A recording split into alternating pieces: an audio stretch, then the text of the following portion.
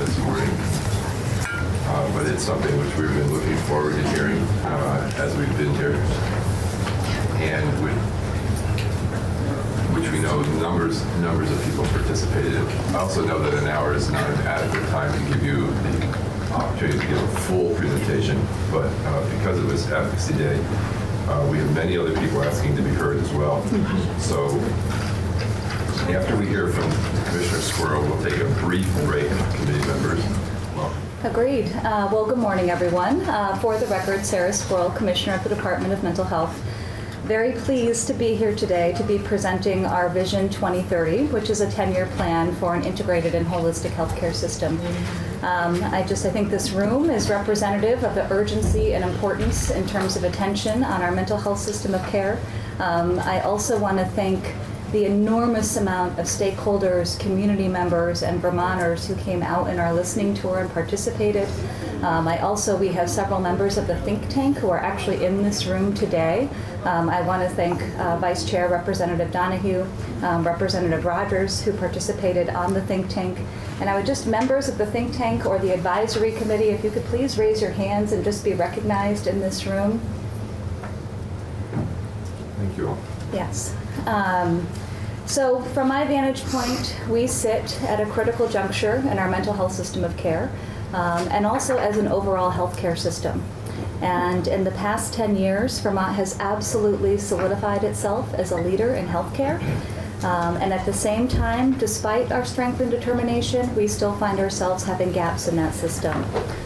Vision 2030 articulates and provides a vision and the strategic actions to achieve a holistic healthcare system that we think will benefit Vermonters for generations to come.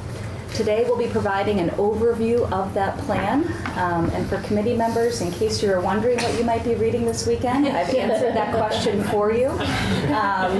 It is 80 pages. There's a lot of information in here, including an appendices that really walks you through all of the detail of how we did this work, how we did stakeholder engagement, and other information. So I would encourage you all to take a deep dive into the report. We'll be doing a high-level overview today, and we'll likely come back to the committee to do a deeper dive into some of the content areas of the report. So our charge, why did we take on this task? Back in January of 2019, the Department of Mental Health was actually tasked by the legislature to conduct a comprehensive evaluation of the overarching structure of our mental health system of care, and to articulate a long-term vision about how mental health care can be integrated within a comprehensive and holistic system of care. We at the Department of Mental Health took that charge very, very seriously. We committed to a process to come together to strategically align around a 10-year vision, because I fully believe that if we don't know our end state, then we don't know our next steps, and we have to articulate the short-term, mid-term, and long-term strategies and actions to get us there. We were emboldened and inspired by the aspiration that we could build a system for the future and for the now, and an integrated system that will benefit us all as we move forward. Vision 2030 is a vision with an actionable plan to help us get there. As I mentioned, it was informed by hundreds of Vermonters, residents, and stakeholders who came out to participate in our listening tour. And it weaves together the health needs of Vermonters into actionable strategies that will allow us to take policy into practice.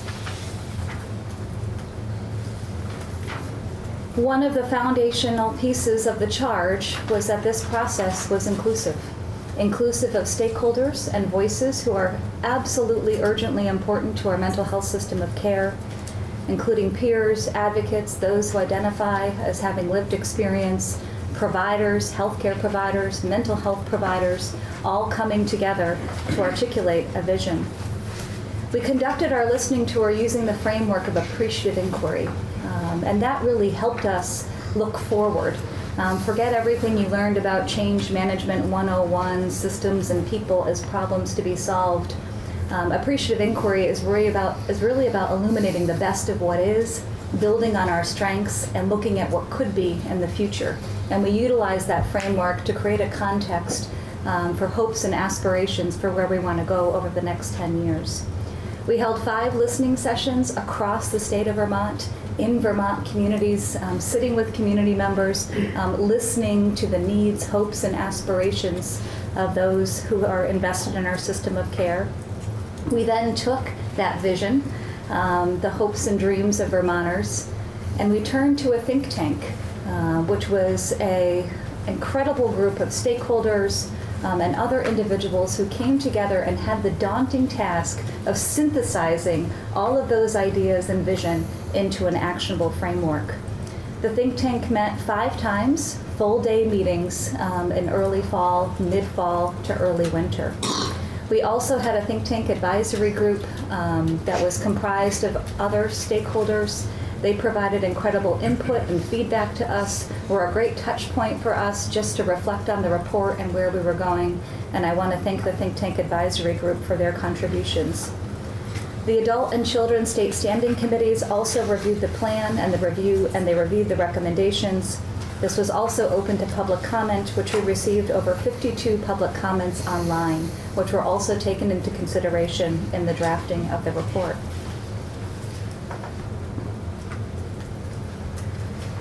So Vision 2030 really aims to provide Vermonters with access to whole health, person-led care that achieves the triple aim or the quadruple aim of healthcare.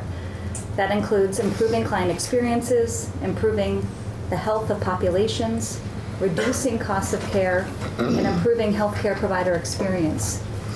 We also wanted to illuminate what does the word holistic really mean. And when we think of holistic, we think of it as something that is interconnected and only explicable and understood by reference to the whole. Essentially, what that comes down to is that there really is no health without mental health, and that they are connected. By fully embracing this and working to collectively address this, we think that Vermonters can achieve improved access to care, be healthier, and the state will realize significant economic benefits. A little bit about the history and some of the foundational guiding framework for this work. One of the main charges was to really think about the integration of mental health within a holistic healthcare system. And I think it's really important that we understand that as fundamental to this charge. Since the deinstitutionalization of mental health care began in the 1950s, states have been redirecting their primary services to community-based care. And with the recent passage of the Patient Protection and Affordable Care Act in 2010, the landscape of healthcare overall has evolved towards outcomes-based model of service delivery and system design. So essentially, national trends and practices are moving towards integration of mental health care and physical health care to improve access, quality, parity, and efficiency. And that is really fundamental to our vision for 2030. We also know that successful implementation of Vision 2030 will require buy-in and engagement from many stakeholders, both within our mental health system of care as well as healthcare providers. So the Department of Mental Health feels that it is urgent and important that we engage you as the legislature in thinking about the creation of an appropriate structure, such as a council or board, that would actually have the authority to oversee and guide these strategies that require commitment to that vision of integration of mental health within the broader healthcare system.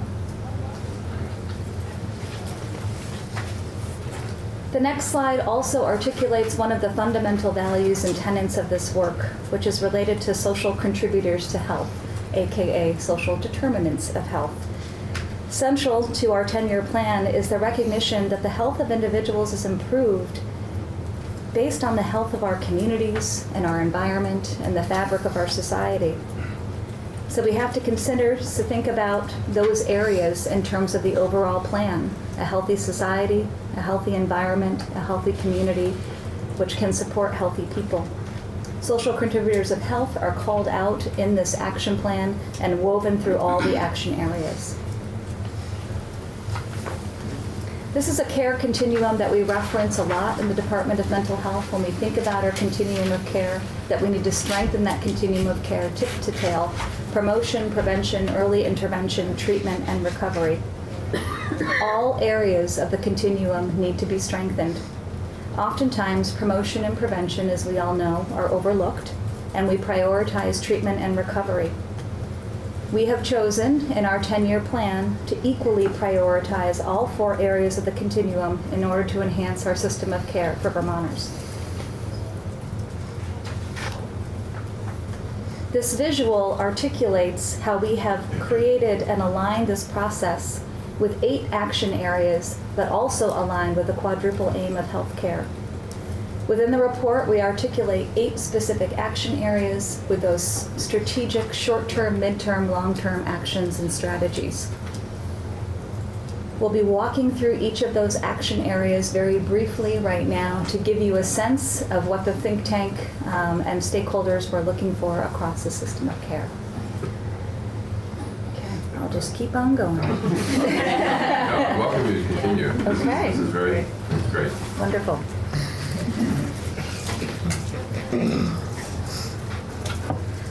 So action area 1 is promoting health and wellness. So essential to this vision, as we saw on that previous slide when we look at social contributors to health, is the concept of healthy communities, and health and wellness is really hinged on that. There also must be attention to providing support and thinking broadly in order to prevent family members, peers, or staff from also suffering undue stress in their roles. So thinking about wellness for our care providers.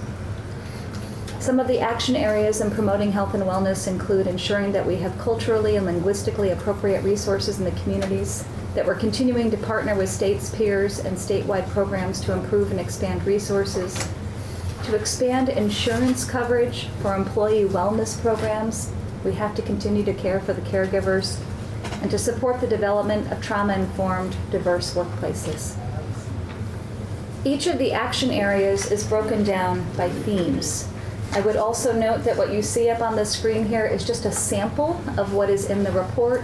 Within the report, the short-term, mid-term, and long-term strategies are well beyond what is here. This is just a way to visually see how we're thinking about those short-term, mid-term, and long-term strategies that we need to build upon. The 3 themes in Action Area 1, promoting health and wellness, are focused on practice improvement, collaboration, and workplace wellness. We want our practice improvement efforts across the state to be aligned with health and wellness promotion, building trauma-informed communities, and safe spaces that are person-led. In the midterm, we also want to focus on our youngest Vermonters, enhancing the social and emotional learning for children, which we know is foundational for future success. And to work towards universal screening and assessments and statewide same-day access for care, which we know is essential.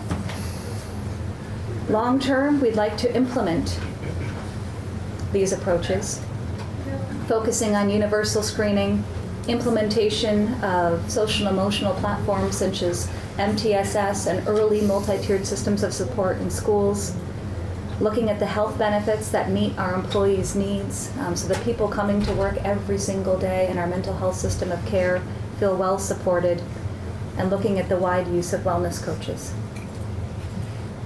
Action Area 2 is related to influencing those social contributors to health.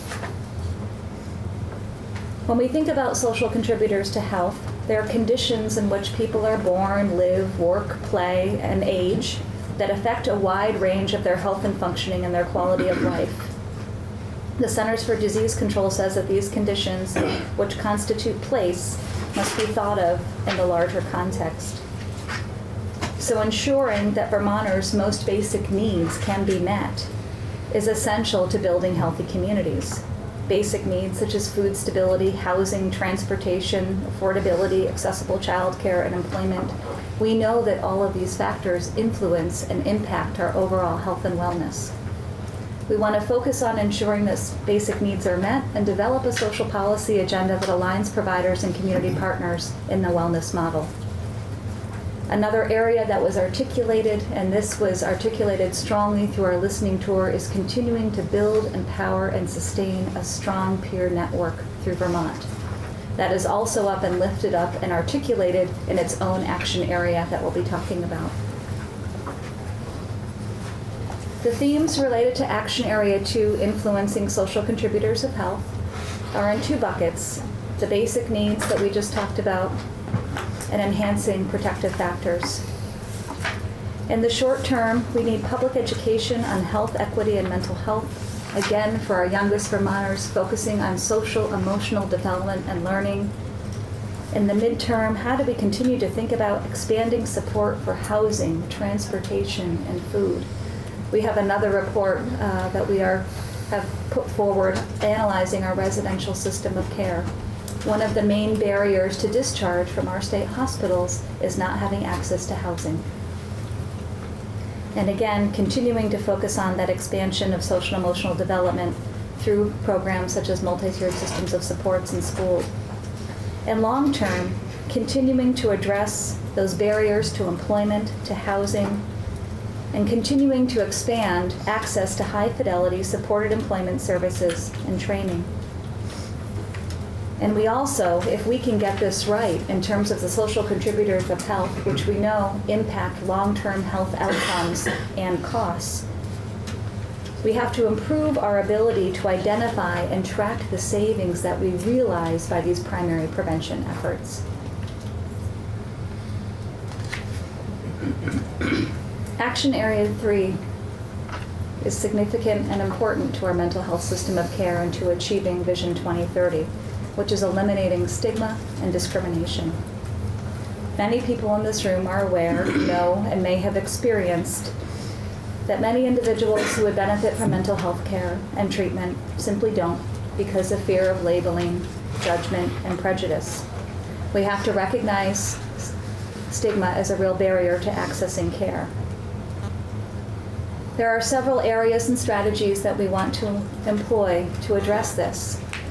Public messaging through evidence-based and best practices, things such as mental health first aid. There are other programs out there as well, emotional CPR, and other approaches that build awareness and understanding of mental health and wellness. We have to continue to educate and increase collaboration across all partners, including our healthcare providers, and ensure and work towards the integration of mental health awareness into the structure of our communities through the expansion of wellness centers and other models for community inclusion. The themes related to eliminating stigma and discrimination are education, again, social and emotional development, and wellness. We need to continue to support and expand initiatives that will engage the public and educate the public about mental health and supports. Identify and provide trainings for schools and communities, wellness models, and education. Our youngest Vermonters are our future. And from my perspective, probably the most open-minded individuals in our state. In my spare time, I run the Waterbury Youth Soccer League, and I was facilitating a tournament one day, standing under the tent, organizing all of the trophies. And a couple of second and third graders walked by me, and he was looking at his buddy as he was walking by, and he said, "You know, I was talking to my counselor the other day, and she told me this thing that I should do to pull the plug and let all the anxiety drain out." And to me, the fact that this young man was talking to his friend casually, walking across the soccer field, gave me real hope for the future. In the midterm, we have to continue to implement collaborative anti-stigma and discrimination training for nursing staff. We had many healthcare providers as part of our think tank saying, we need training too, we need to understand this, we want to support our workforce to be welcoming, to understand, and to eliminate stigma. So we need to consider opportunities to expand that across our healthcare partners. We also need to assess, measure, restructure, and think about the statewide standards and programming that could support eliminating stigma and discrimination. And again, fully integrate mental health education in all aspects of education, workforce, and community partnerships.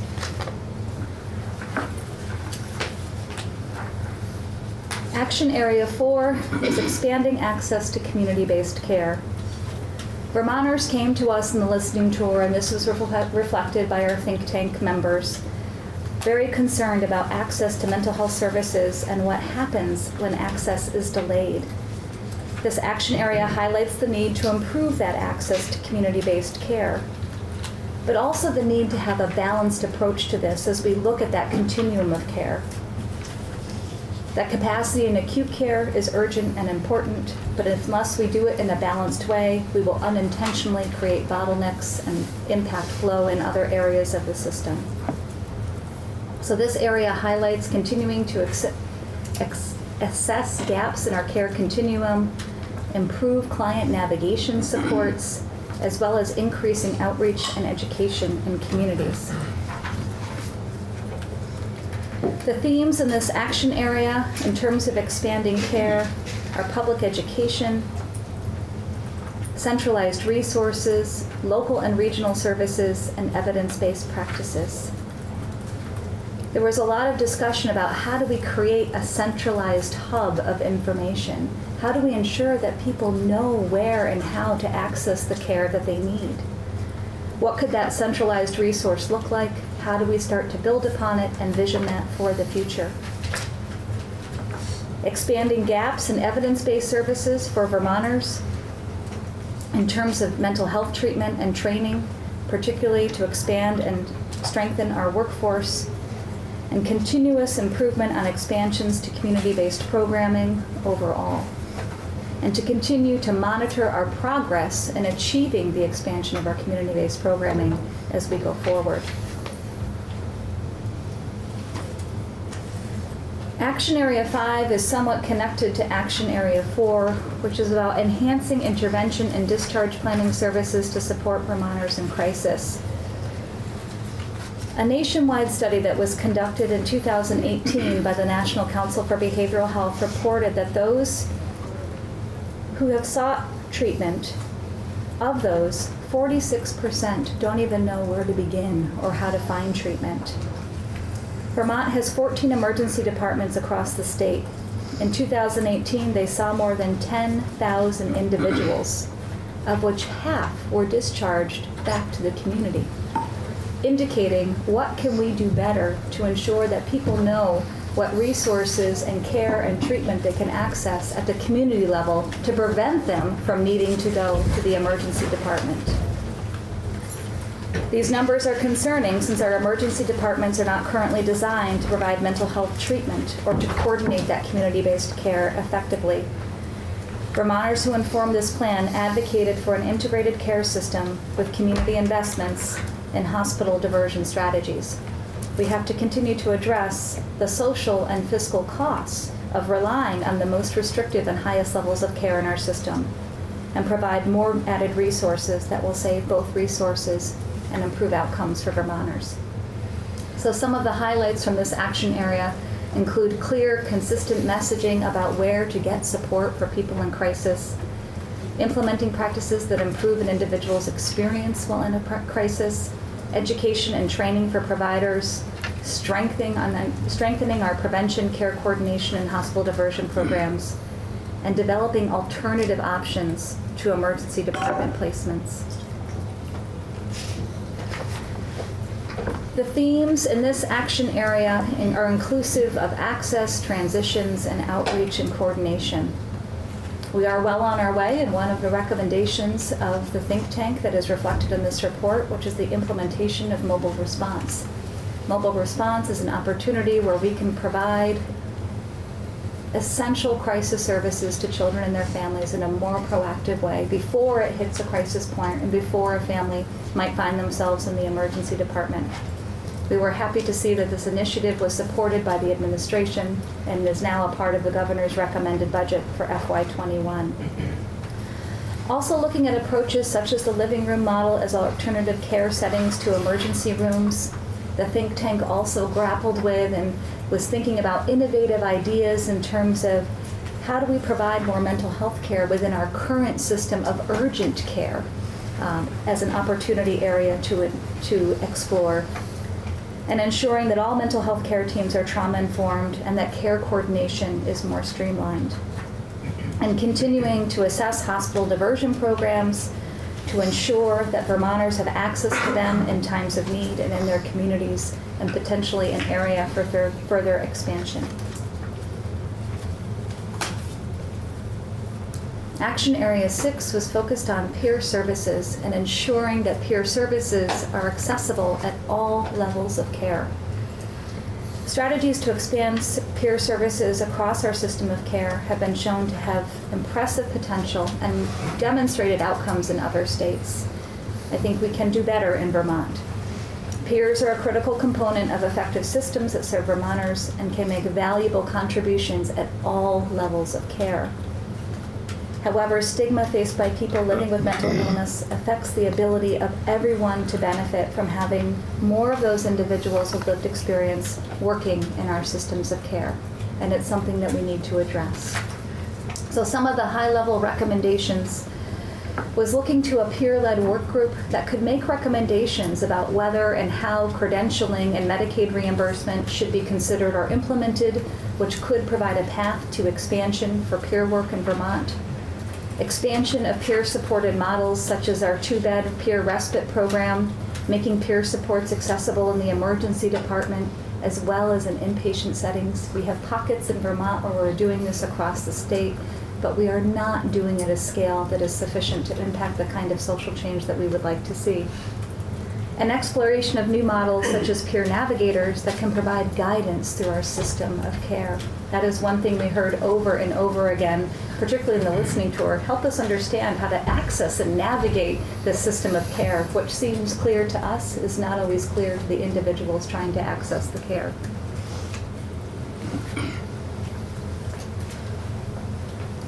The themes in Action Area 6 are related to standards and guidance, informing programming, and strategic placement. We need a peer-led work group that can help guide us as systems partners in terms of what are the opportunities for credentialing and aligning standards that could open up doors for federal reimbursement. Guidance and educational opportunities for community providers on the inclusion of people with lived experience in service delivery, and continuing to expand peer services in emergency departments as well as primary care settings. We want this peer work group to inform the Department of Mental Health and to work with the DMH leadership on a regular basis to discuss opportunities for expansion and collaboration with mental health and healthcare partners.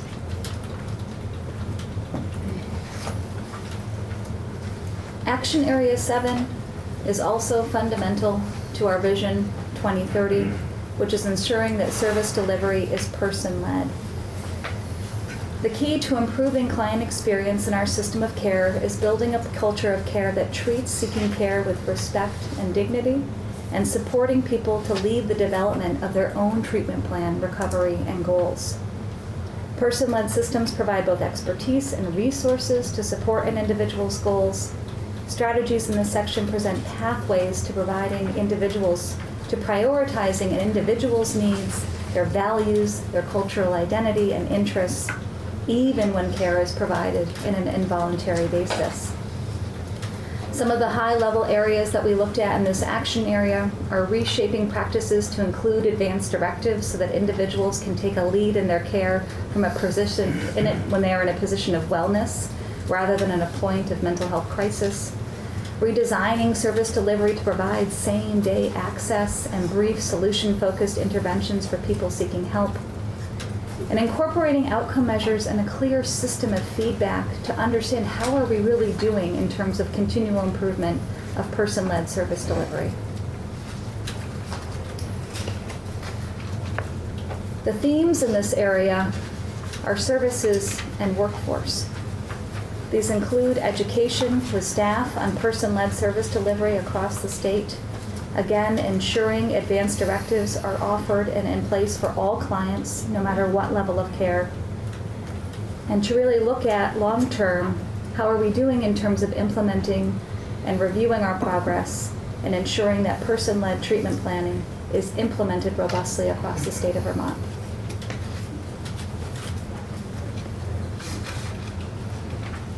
The final action area is foundational to the achievement of Vision 2030. We all know that workforce is essential to our mental health system of care moving forward and to be integrated within the broader healthcare system. Without offering the resources, tools, and employee benefits our dedicated community care providers deserve, we cannot meet the urgent needs of our vulnerable populations.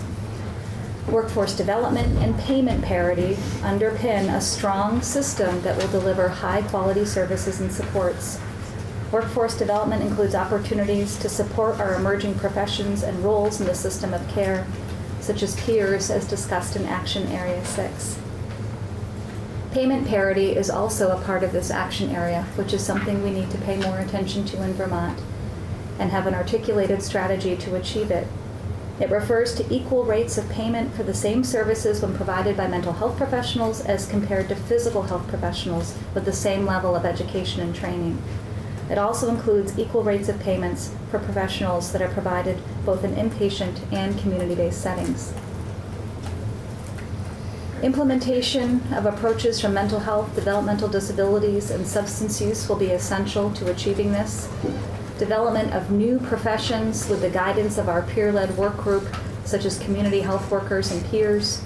Training and professional development in diversity, inclusion, mental health and wellness, anti-racism, reducing coercion, motivational interviewing, and others. Again, focusing on payment parity across health insurers and expanding coverages for all services for Vermonters, regardless of their insurance.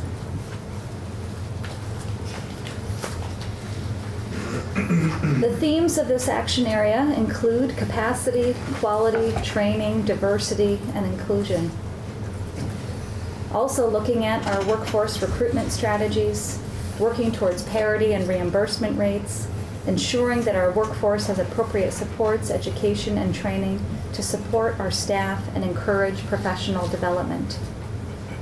Also exploring additional methods for improving our diversity training, equity, and inclusion in our workplace and workforce as well.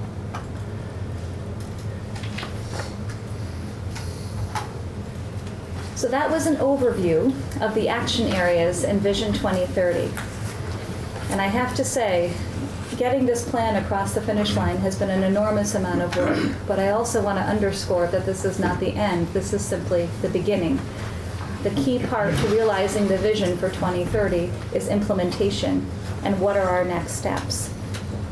That will include ongoing engagement with partners, continuing to look at empowering our workforce, and assessing and aligning resources.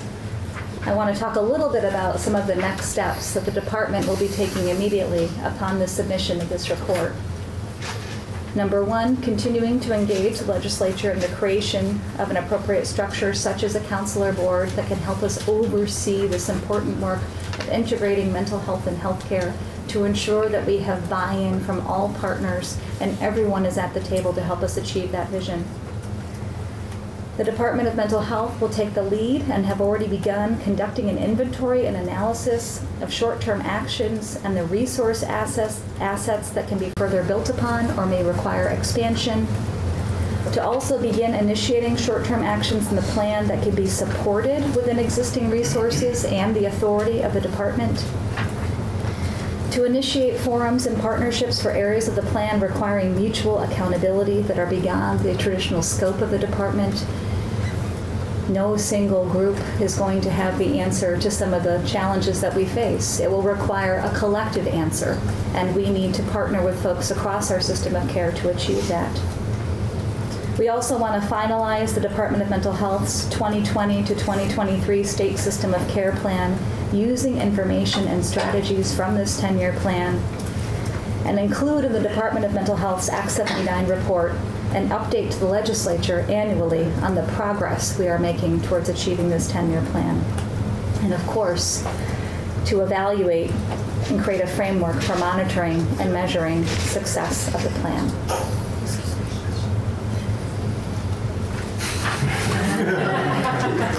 So that is, thank you. That is where we are today. Again, this was an overview of Vision 2030 to give you a sense of the direction that our stakeholders and Vermonters came forward to articulate. Again, I want to thank members of the think tank, members of the DMH team who have worked so hard to make this a reality. I think it really demonstrates how, as Vermonters, when we come together, some of the opportunities for a vision that we can achieve, and we look forward to working in collaboration with everyone to achieve Vision 2030. Thank you for Yes. bringing this across the line generally from a level of engagement that I've been aware of as I've listened, and for giving us an overview here this morning. I think, as we talked earlier, there's a lot of work that has gone into bringing this to closure in the sense of presenting it. Yes. So I want to thank you for that. I want to just, maybe I'd like to make a few comments. Please. And then open it up for some questions from committee. I certainly have lots of questions, and I know we don't have time for all of it here this morning. I want to just acknowledge at the outset that simply the language of the 10-year plan actually makes a very powerful statement. Mm-hmm. And I feel like I've had the good privilege to be present at the choosing of some of that language mm-hmm. along the way over the past period of years. The fact that we're talking about integrated and holistic system of care, it's not something that just we should take for granted. That language itself speaks volumes in terms of what I think this committee has tried to articulate over the past period of years, that we must see mental health as part of health care, and that our actions need to reflect that. And I want to particularly acknowledge and thank Representative Donahue as our vice chair, who has steadfastly held that vision amidst many, many challenges that we've shared many of in this body. But I feel very privileged to sit at the head of this table as the chair and to work with Representative Donahue as vice chair, who has championed this shared vision of creating a holistic system of care, an integrated and holistic system of care. And that alone, having that on the front page as the title of this report, I think makes a powerful statement, and one which I know I personally am committed to, and I believe our committee has been committed to. As you say, this is not the end. This is the beginning. But it's hard to think clearly about next steps if there's not an articulated vision.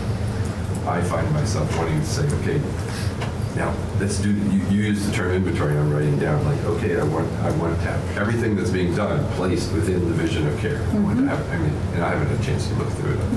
I see that there are references to many programs. We are faced with making choices on an annual basis. We as the policymakers and the legislature, we live within a resource finite, not completely finite, but within a resource restricted environment. So choices have to be made, priorities have to be set. And so, but again, where are the priority? How do we make our priority choices? But we have within this vision of care. I find myself also thinking, I'm hoping and trusting that the Agency of Human Services stands firmly behind your vision, the 2030 vision. This is incredibly important. We have a structure currently that allows for both siloing but also for integration. And so we have opportunities by virtue of the structures that we have. And the leadership, the buy-in of leadership is important. Leadership changes. We're experiencing leadership changes in this very period of time. I've had conversations with other leaders in the healthcare world of Vermont saying, how do you intend to have your vision sustained over time? And so I would hold that out as well. You will not be the commissioner forever. That's a good thing for everybody involved, especially you. But not for. But I mean, I say that meaning that as a complimentary compliment. You will move into other life changes and opportunities, as will we. How do we sustain? How do we sustain a vision over time through transitions that are political, that are leadership, that are societal? So But I think those are all challenges that we face, but we do it within a vision that's shared. I think what I'd like to do at this point is welcome our Vice Chair and Representative Rogers, who participated in the think tank, if they wish to make any initial comments. If not now, we reserve obviously the opportunity to comment later, and then open it up to committee questions. Is that? Well, I'll just say very briefly, it was really a privilege and really exciting to see this synergy develop where, you know, maybe different ways to articulate things in the beginning, but so much consensus around what needed to happen, the concept that our system of health care needed to be holistic, and that meant total integration of mental health. That even to use references to a system of mental health doesn't really make sense. It's a system of health care which fully incorporates mental health, as with all of the other components of health care. So it was really exciting to see that so many people gathered together in a dialogue and sharing those values. I would pretty much echo that. I would just say I think the process was really something that impressed me quite a bit. And I think coming in as a think tank member after the listening tour had taken place and reading hundreds of pages of notes from the listening tour, I thought it was pretty impressive looking through hundreds of pages of listening tour notes how many themes were kind of shared amongst different locations, different groups, which was impressive, and I just thought it was a really thoughtful process. And I want to add, it was really the leadership of the commissioner that made this happen. I think this committee, this legislature, has sort of been pushing for this to happen for more than just the past year, but it was the current commissioner who really took it to heart and really made it happen. Really appreciate that. And the rubber then hits the road. How do you make choices, and how do you move things forward? And so we're not going to resolve that here this morning, but I think that those are the kinds of things that this becomes the platform from which. And there may be this may need to there needs to be continuity, but there also needs to be a living document that is able to respond and reflect important changes that emerge as new information, new knowledge emerges. Let me open it up. I'm going to suggest that we take just 10 minutes more, and then we'll take a break, and then we'll switch gears, and we'll hear from other advocates and individuals who are here for Mental Health Advocacy Day. Mark. Hi, thank you very much. This is amazing work. I'm thinking about it in the context of my professional evolution through the healthcare system over the last 32 years, and how cultures change slowly, but how we in the healthcare system have not in the past done a very good job of prioritizing the person-led part of planning the plan of care, and how sometimes, especially elderly patients, will say to me, if I give them a choice, they'll say things like, "You're the boss," and as an opportunity for me to try to turn that around. So I really appreciate the emphasis on not only respecting but prioritizing that each individual is empowered and supported in being the focus of their plan of care. Absolutely, and I think that that really came through from the healthcare providers that were at our table. I know in one of the groups that I was working in, we had a leader from UVMMC who was really focused on how do I help train my folks to understand what person-led care really looks like, and kind of embedding it in the broader provision of health care. I think on the mental health system of care, we work towards it, we understand it, but we still have opportunities for improvement. Also, to your good point about our older Vermonters or aging Vermonters, I'm not quite sure what the right term is to use. Elders. Has more respect. Elder Vermonters. It is something that we probably need when the committee chair was referencing this as a living document. I think looking at our geriatric system of care is something that probably likely requires more attention.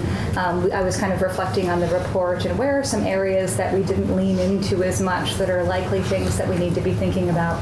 That would be one of them. So just to also bring that to note for everyone in the room, that that's an area that we noted in the report that certainly requires further ongoing discussion to really think about how we support that system going forward.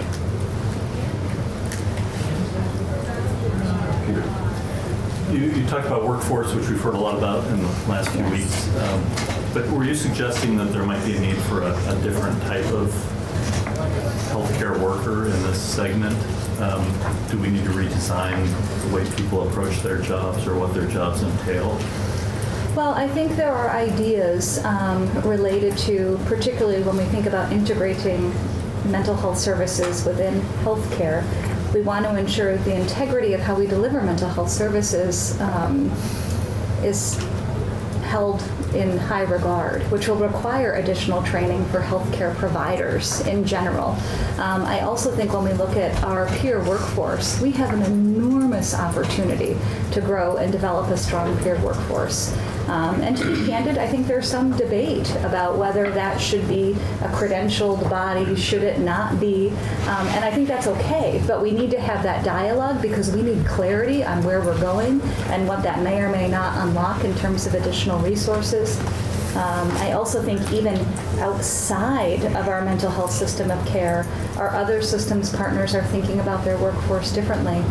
Talking with Commissioner Sherling, the Commissioner of Public Safety, and his front of mind is how do I help train my law enforcement officers to better understand mental health.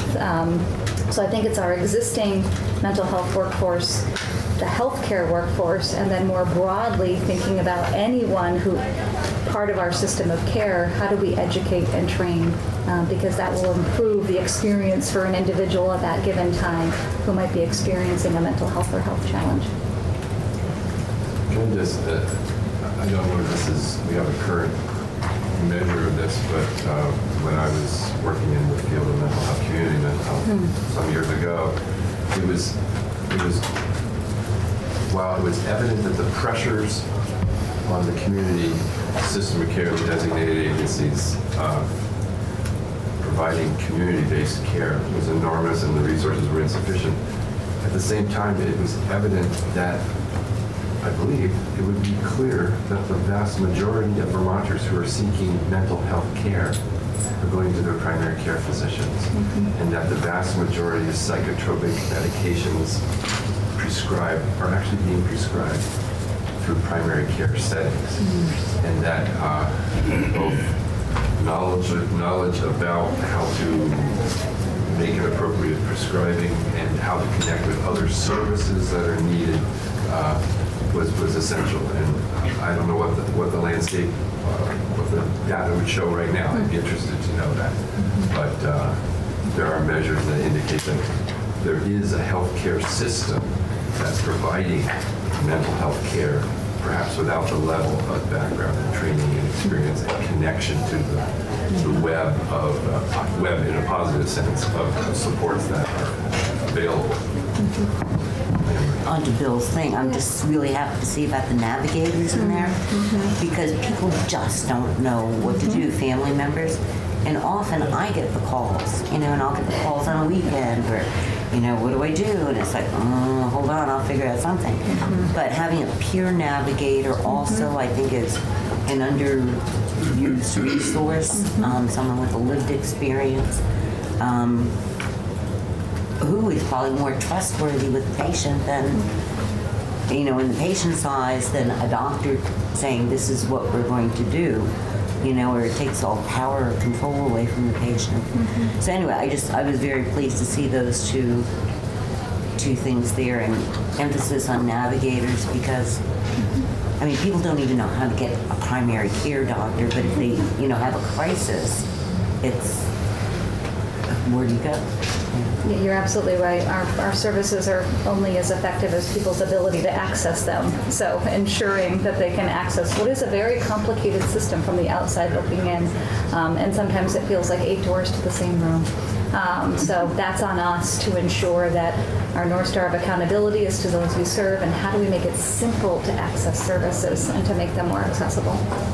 Right. I have 3 questions, and I don't necessarily expect the answers for everything today, but there's some, Great. they're just questions, So one is how much did the think tank, I think that's what the group is called, not a task force or a commission, it's a think tank, right? Mm-hmm. Okay, so how much did the think tank and this process look at the barriers of cost for accessibility? Like, I see a lot about like where services are and like the different kinds, but something I've noticed as a mental health provider is that people are having to pay co-pays and deductibles increasingly, and there's very few patients I have now that aren't on Medicaid that don't have a really high deductible or a co-payment, and that can be a barrier for people even when the system exists to actually using it. So I'm curious how much cost was looked at. That's my first question. Yes, I know that it was articulated as one of the action areas within, or one of the strategies within the actions was looking at the cost to access services, regardless of insurance or ability to pay. So I think I know that it is noted in the plan, and that was something that the think tank grappled with. And I did see a part where it talked about like having more even benefits between plans, and so maybe in that work it could be addressed too. The other 2 things are more like, when I think of 2030, I'm like, well, okay, so we're going to get to 2030, and then what? And when I think of the next 10 years and what we're facing as a society, and what's going to impact the mental health and wellness of people, 2 big things came up, which may seem a little one of them may seem a little far-fetched, but it's real. So the first one is the impact of climate change and environmental disasters. We're hearing pretty consistent reporting from scientists now and economists that that's going to have a huge impact. And people, there's this new term, climate anxiety, or like climate grief. You're starting to hear these terms thrown around. Of people are actually coming in and talking about the impact of climate change affecting their mental health. So I'm curious if that was brought up at all in the plan. And the next one, I'll wait and then I'll ask it. Okay. Well, I think, why don't you name your... Okay, the other one is the impact of technological changes. So like we're technologically is progressing exponentially, and there's going to be benefits and risks. And on the artificial intelligence task force, we heard about how in healthcare there's going to be advances that might totally revolutionize how we treat mental illness because of the interfacing of brains and computers. But there's also risks, like the harm that technology is having on developing brains, the amount of technology use of children, et cetera. So I'm curious if technology was talked about, like in terms of its role, both positive and negative, in the mental health system. Yes, absolutely. I think they're great points. I don't know that climate change and the impact of climate change was necessarily a focus of the think tank groups, but it may have come up in a more tertiary way. But I think something we all need to think about. It is articulated in AHS's strategic plan. There's a specific section that is lifted up related to climate change, so that might be worthy of taking a look at. And then in terms of technology, I think we were probably thinking more about the benefits of telepsychiatry. How do we utilize that? Just given one of our biggest resource burdens right now is that we don't have the workforce, so we're relying on very expensive traveling doctors, locum nurses, particularly in our inpatient system of care. How do we use telepsychiatry more broadly? Also recognizing we have real limitations in terms of broadband access across the state of Vermont, so we don't want to over-rely on technology to provide care for individuals if an individual in a very rural area of Vermont can't utilize it. So those were some of the things that we grappled with. I would just pick up on something, Brian. It makes me think, and I think we do need to stop, but how do we protect from the system that we're building now, not falling into some of the hurtful traps that, as we look in retrospect, this legislature actually voted and passed legislation that allowed eugenics and sterilization and hospitalization of people for diagnoses that today we would just look at it, we would say that was just discrimination, that was wrong. feel compelled to just name that when I came into the mental health field, the list of diagnoses included homosexuality, and that I, at that point, as a young mental health professional, had to look at that and then spend a good part of my professional and personal life fighting to help change a system that was in fact hurtful rather than helpful to a whole group of our society. How can we have the kind of lens that allows us to look at what are we doing today that 10 years, 20 years from now, we would look back and go, how could we have even considered that? And that may be asking too much of us, but I think at the same time, we have to have, we need to hold some of our history as a mental health system within our vision as we move forward to not forget that there have been, in fact, the mental health system itself and parts of it even today are experienced as hurtful rather than helpful by numbers of people. And so we need to continue to keep a vigilance there. I think that's exactly right. Today, being Mental Health Advocacy Day, I'm sure I'd love to have us hear about that in general, but we have had requests from numbers of folks to be heard in front of this committee, and we've been trying to accommodate as many requests as possible. Let me turn it over to you, Laura. Okay. Thank you, Chair Lippert, for having us here today. My name is Lori Emerson. I'm the Executive Director at the National Alliance on Mental Illness of Vermont. And this is our 5th year in organizing Mental Health Advocacy Day. And the organizers include NAMI Vermont, VAMHAR, and Vermont Care Partners. And we have 47 co-sponsoring organizations here today and their networks. I think this is our largest attended event in the 5 years. We've probably about a couple hundred people here in the State House today. So very pleased with the turnout. And I especially want to thank this committee for all your support with mental health and for allowing us the time to speak today, because I know you're very busy, and we'll try to keep our comments brief. And also want to thank you for the resolution that will be read in the House chamber today, recognizing Mental Health Advocacy Day. So, we're really looking to help advance the mental health priorities here in Vermont, and like you said, we couldn't fit in everybody we wanted to fit in today. So everybody will try to keep their comments brief. And just to let you know a little bit about NAMI Vermont, we're a grassroots volunteer organization, and we provide education, advocacy, and support to individuals with mental illness and their families.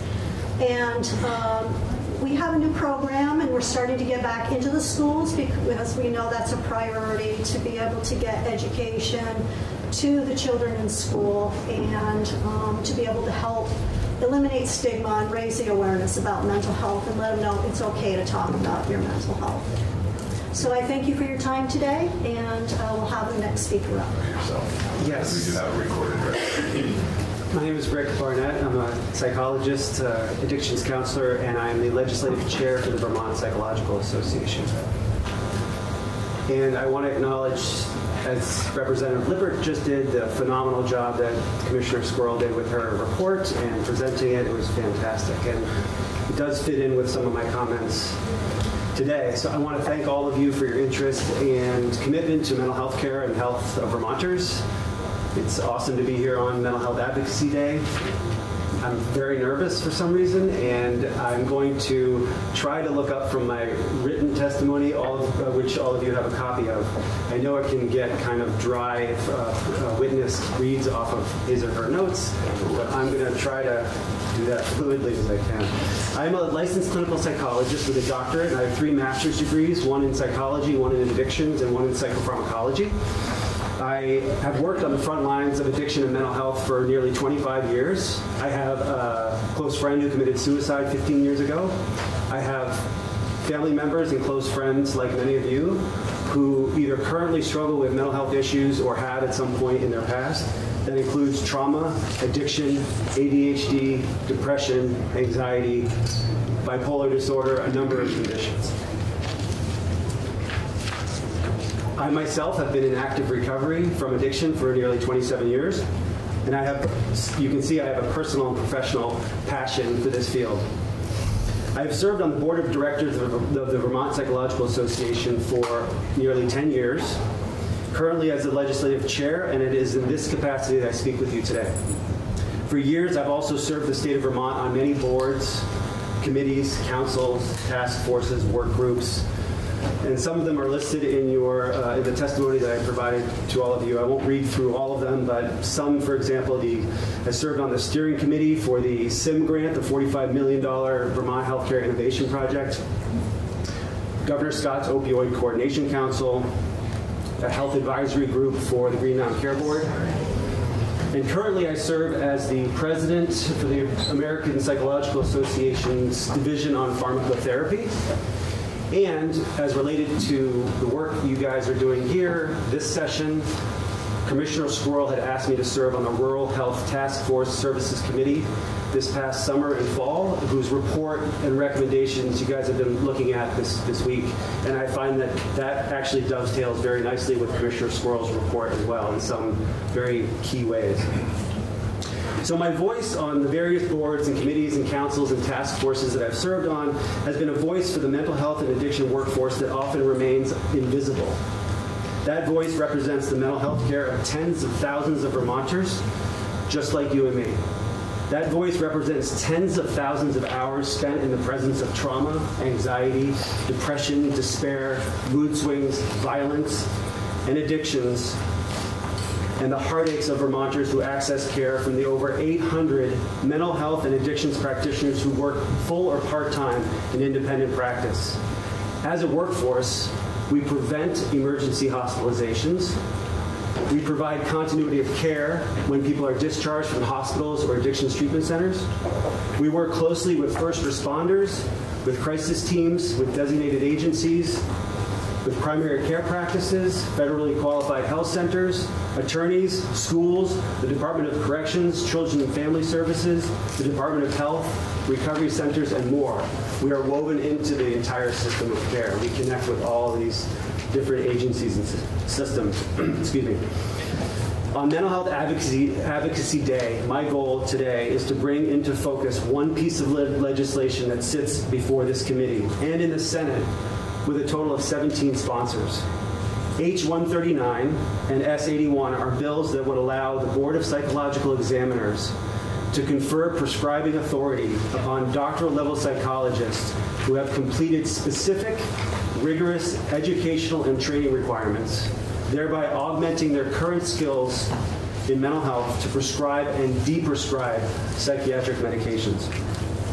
In every single meeting I've attended on healthcare reform and innovation over the last 10 years, and within every group that I've been honored to be a part of, there is a resounding and consistent message.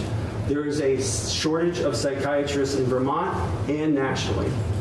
This is evidenced, as we've talked about today already, by long wait lists to see a psychiatrist, emergency departments holding psychiatric patients for days, sometimes weeks, and up to 80%, as Representative Lippert mentioned earlier, 80% of psychiatric medications prescribed by primary care practitioners.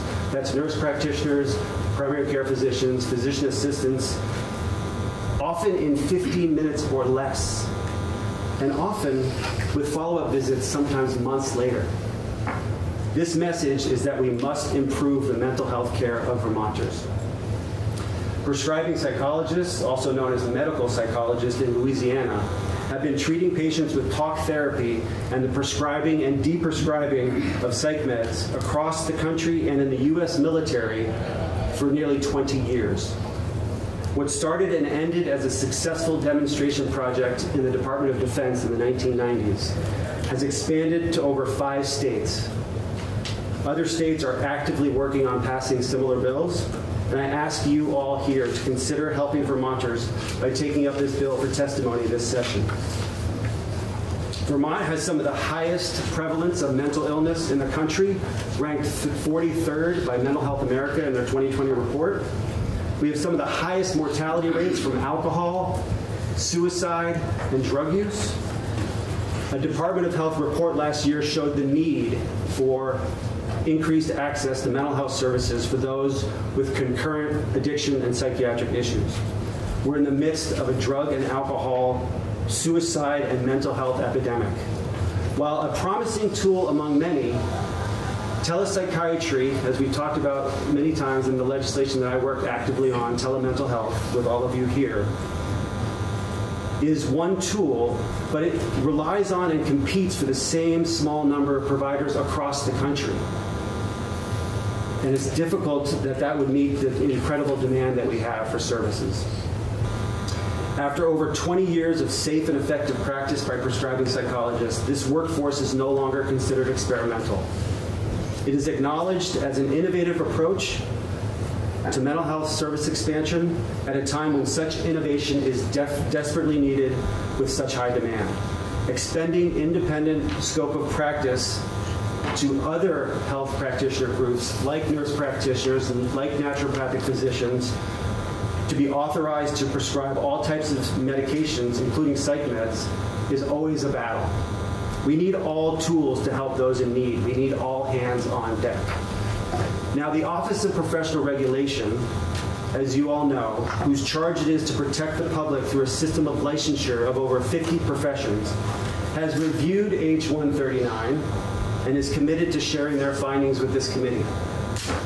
Based on their depth of experience, they've concluded that the education and training described in H139 meets or exceeds what is required to prescribe psychiatric medications for doctoral level psychologists, especially compared to other prescribing health practitioner groups that it oversees. Many support this legislation, many do not. We believe the opposition to it is unfounded. We wish to work collaboratively with psychiatry and medicine. They insist that this workforce is not needed, and worse, that it is unsafe. It is the responsibility of the Office of Professional Regulation, not other healthcare professional groups, to help determine the scope of practice issues.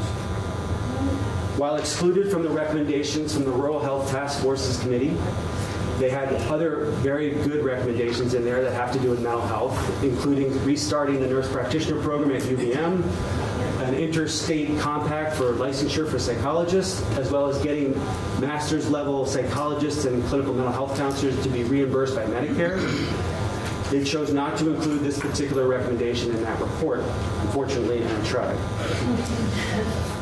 So we believe H139 is important legislation that can help the overall system of care in rural settings, in hospitals, primary care practices, and in our communities.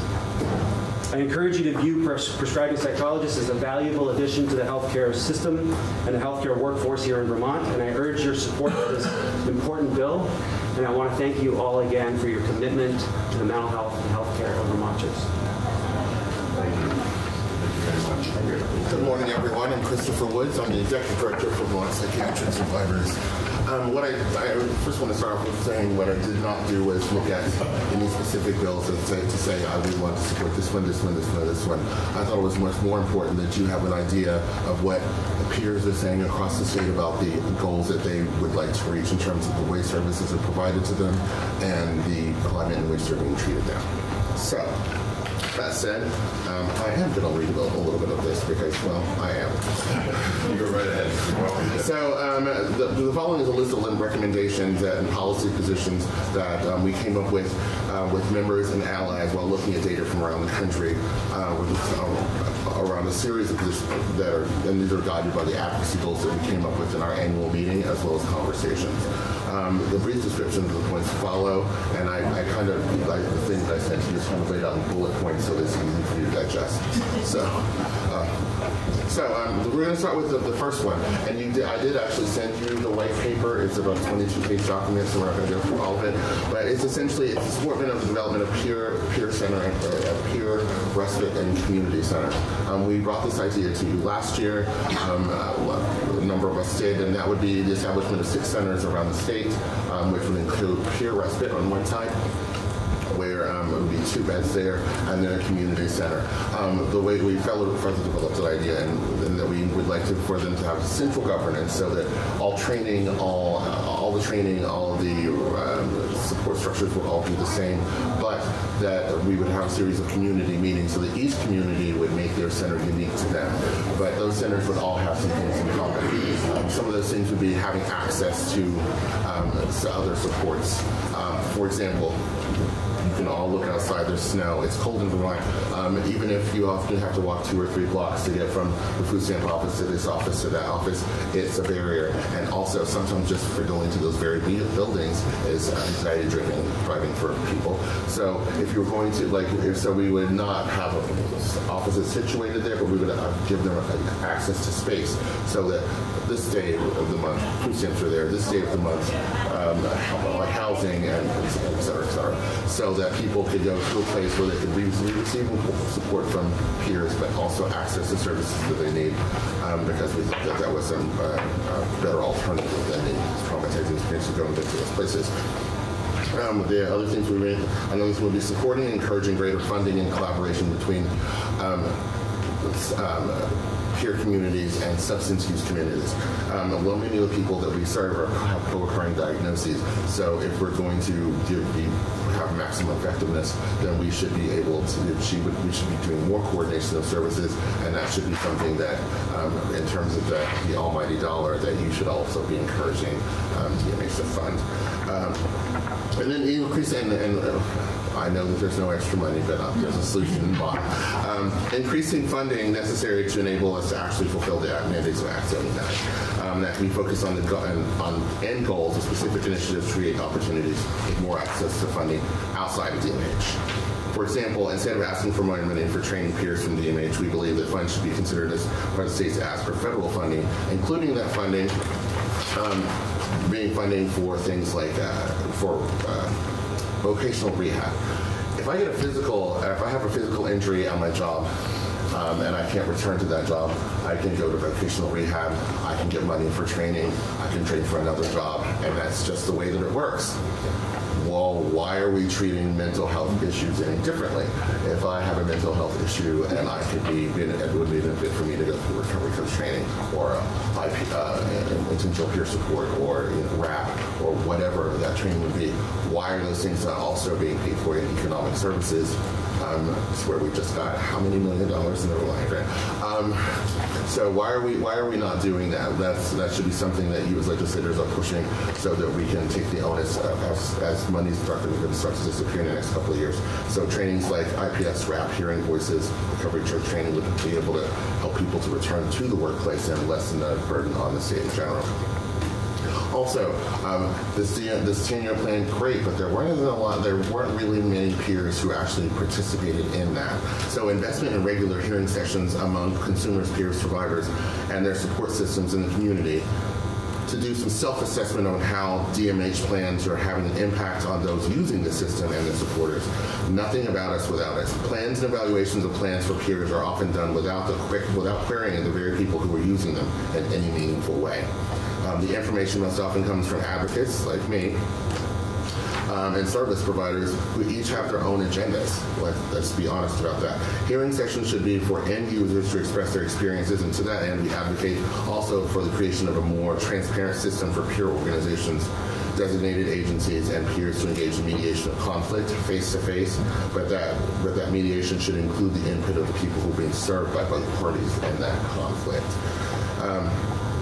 We further support the legislation and regulation that aims to remove structural and systemic barriers to housing for people who live with mental health challenges, including discrimination in placement for seniors for nursing homes, sheltering for the homeless and victims of domestic violence, and the loss of housing as a result of any interaction with the psychiatric system by tenants.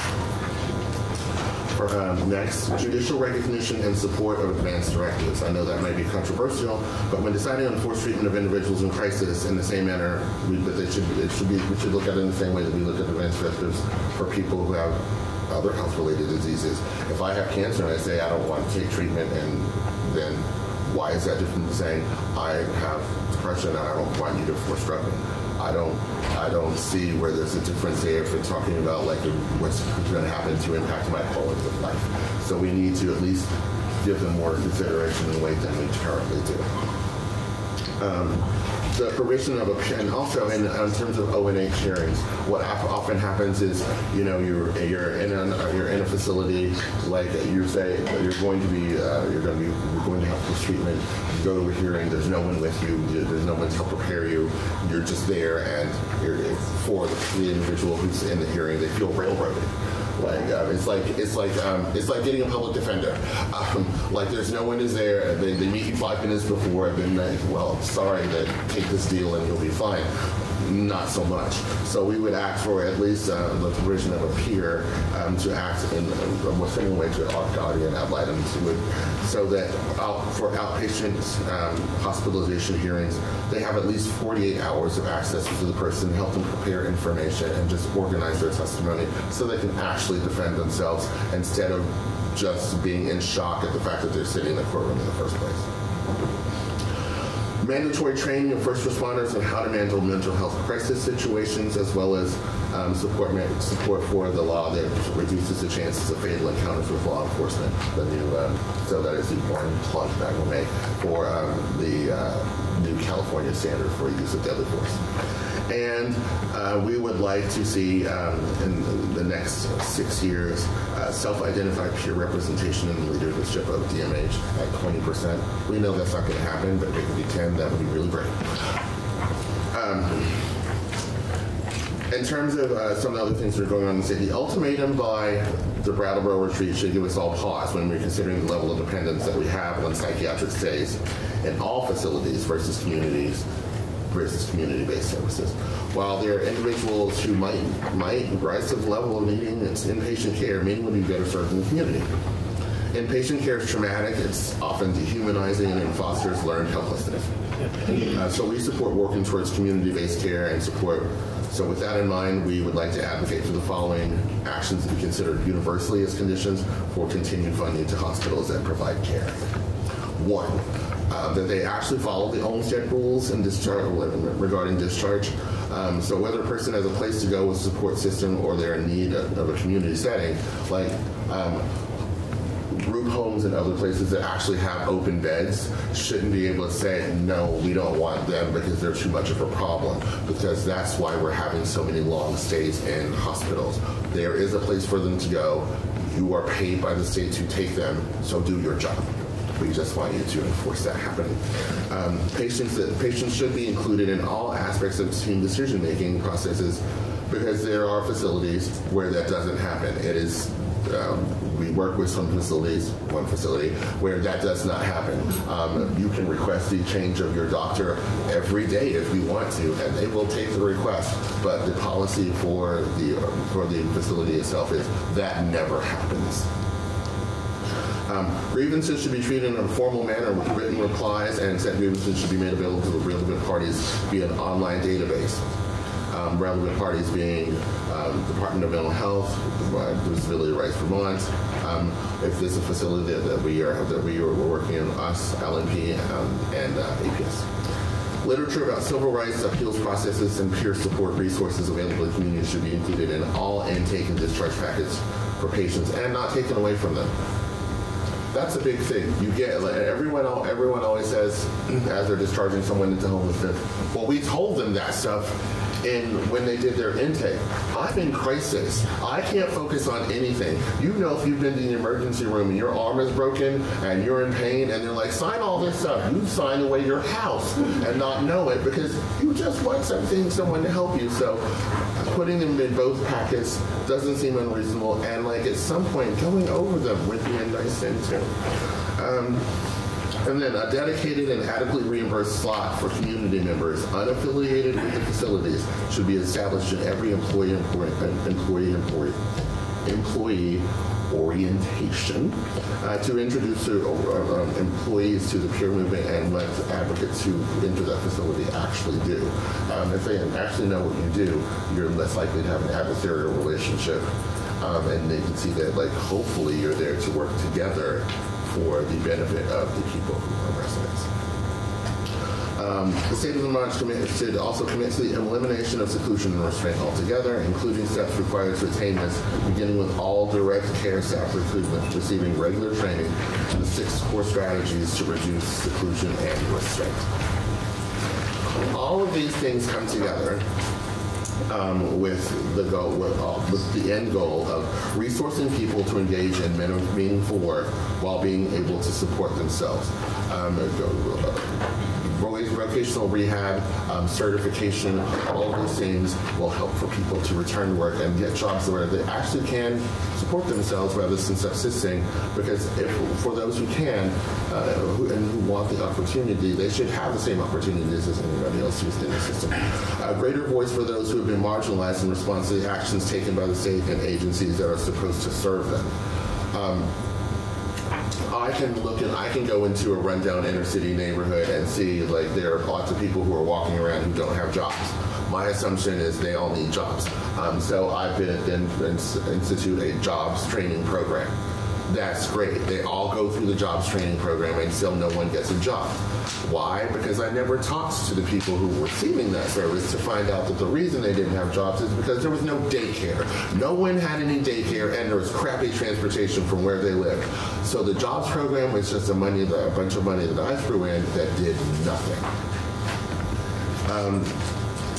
And also access to training and certification as a means of rehabilitation, creating peer and resourcing centers with respite beds, stem the flow of tide to inpatient care. Expanding the net of peer services, engaging with areas other than AHS, serving communities with co-occurring issues, and the realization of patient rights in an atmosphere that is supportive, at the minimum, of shared decision-making without the threat of coercion and in the least restrictive environments possible.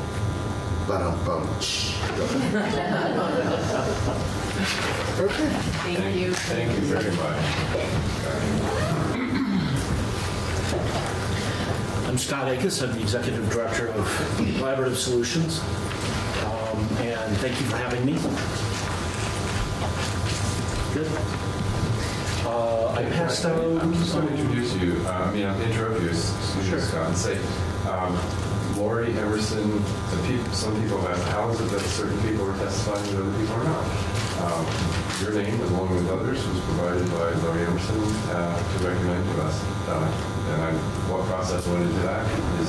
Sure, I can talk to that. Well, just briefly, I don't want to interrupt Scott too far, but I just realized that some people, I had somebody say, well, I have no idea what Collaborative Solutions is and why are they testifying? I'm in the right place. So our co-sponsors were able to sign up for testimony. I forwarded all those requests onto chairs to select who they would like. We were lucky to get everybody that was on the list. So that was the process. Okay, thank you. Yeah, good. So we're for those who don't know what Collaborative Solutions are, we're eager to hear. Scott, say your name again so I can pronounce it properly. Sure. Scott Akis, and from Collaborative Solutions. And thank you for having me. Thank you, Lori, for recommending. And thank you everyone for being here. Is everyone comfortable? No. Take your time. Yeah. We can get glasses of water. I'm sorry we don't. We sometimes have a picture of water and glasses. I'm sorry we don't have that today.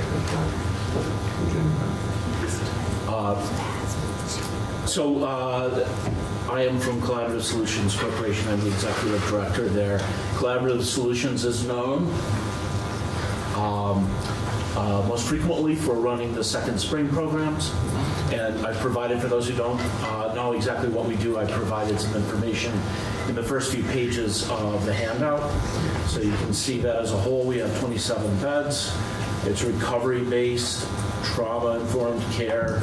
We've been running since 2007.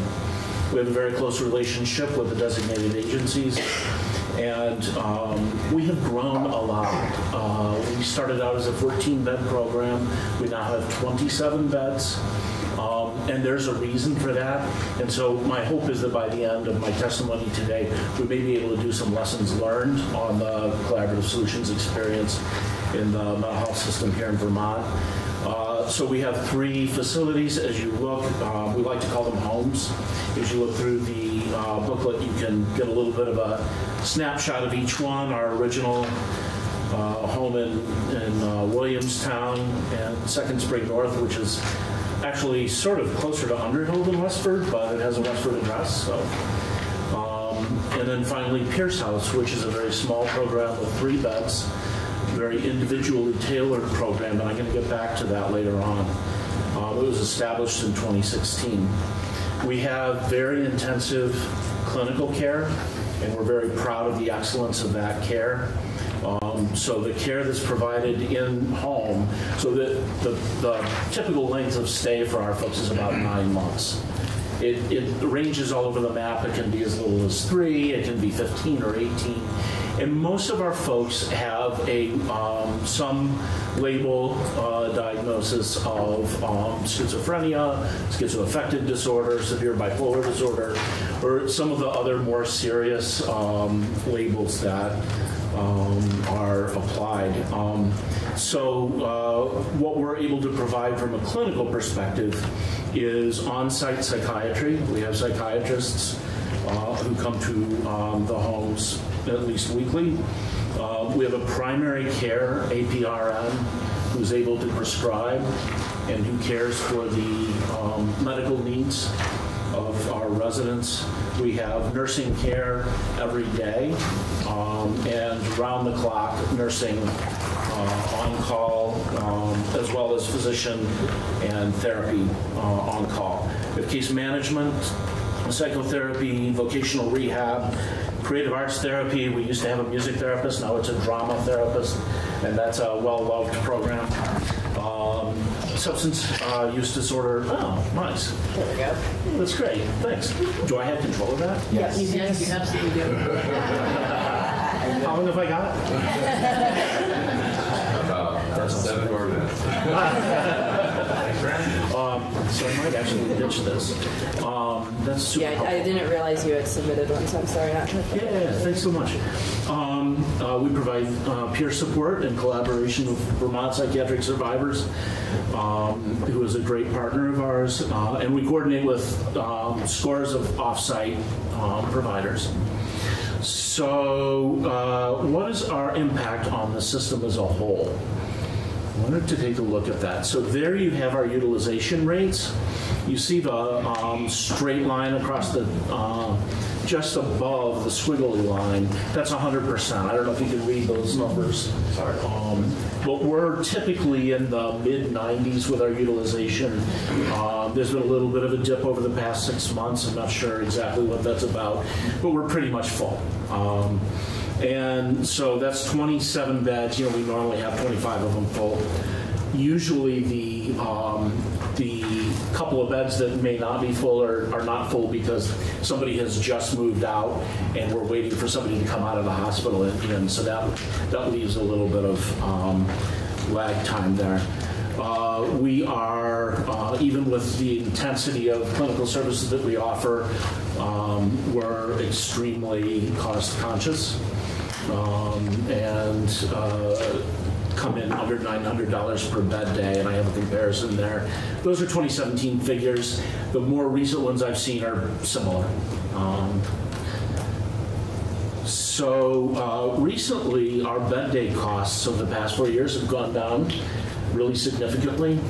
Any guesses as to why? It's because our utilization is up. So the cost of, so we're actually running on the same pot of funds, but the number of people who are with us has gone up. So those are folks who are not in the hospital, but are actually using our services. So the divisor is larger. Yes. I had to consult 4th grade math. I didn't think that.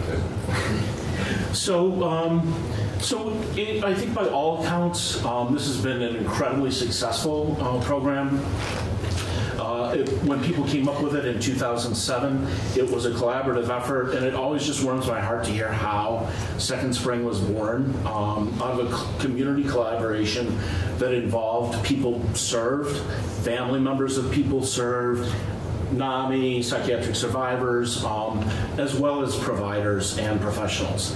And I think that a lot of the success in the way that the program has been set up to be able to accomplish for the system of care, what it has been accomplishing is due to the fact that it was set up by people who knew what they were talking about.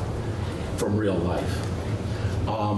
So what are the lessons we can learn from that? I want to move to that, but before I do, I want to talk a little bit about our mission.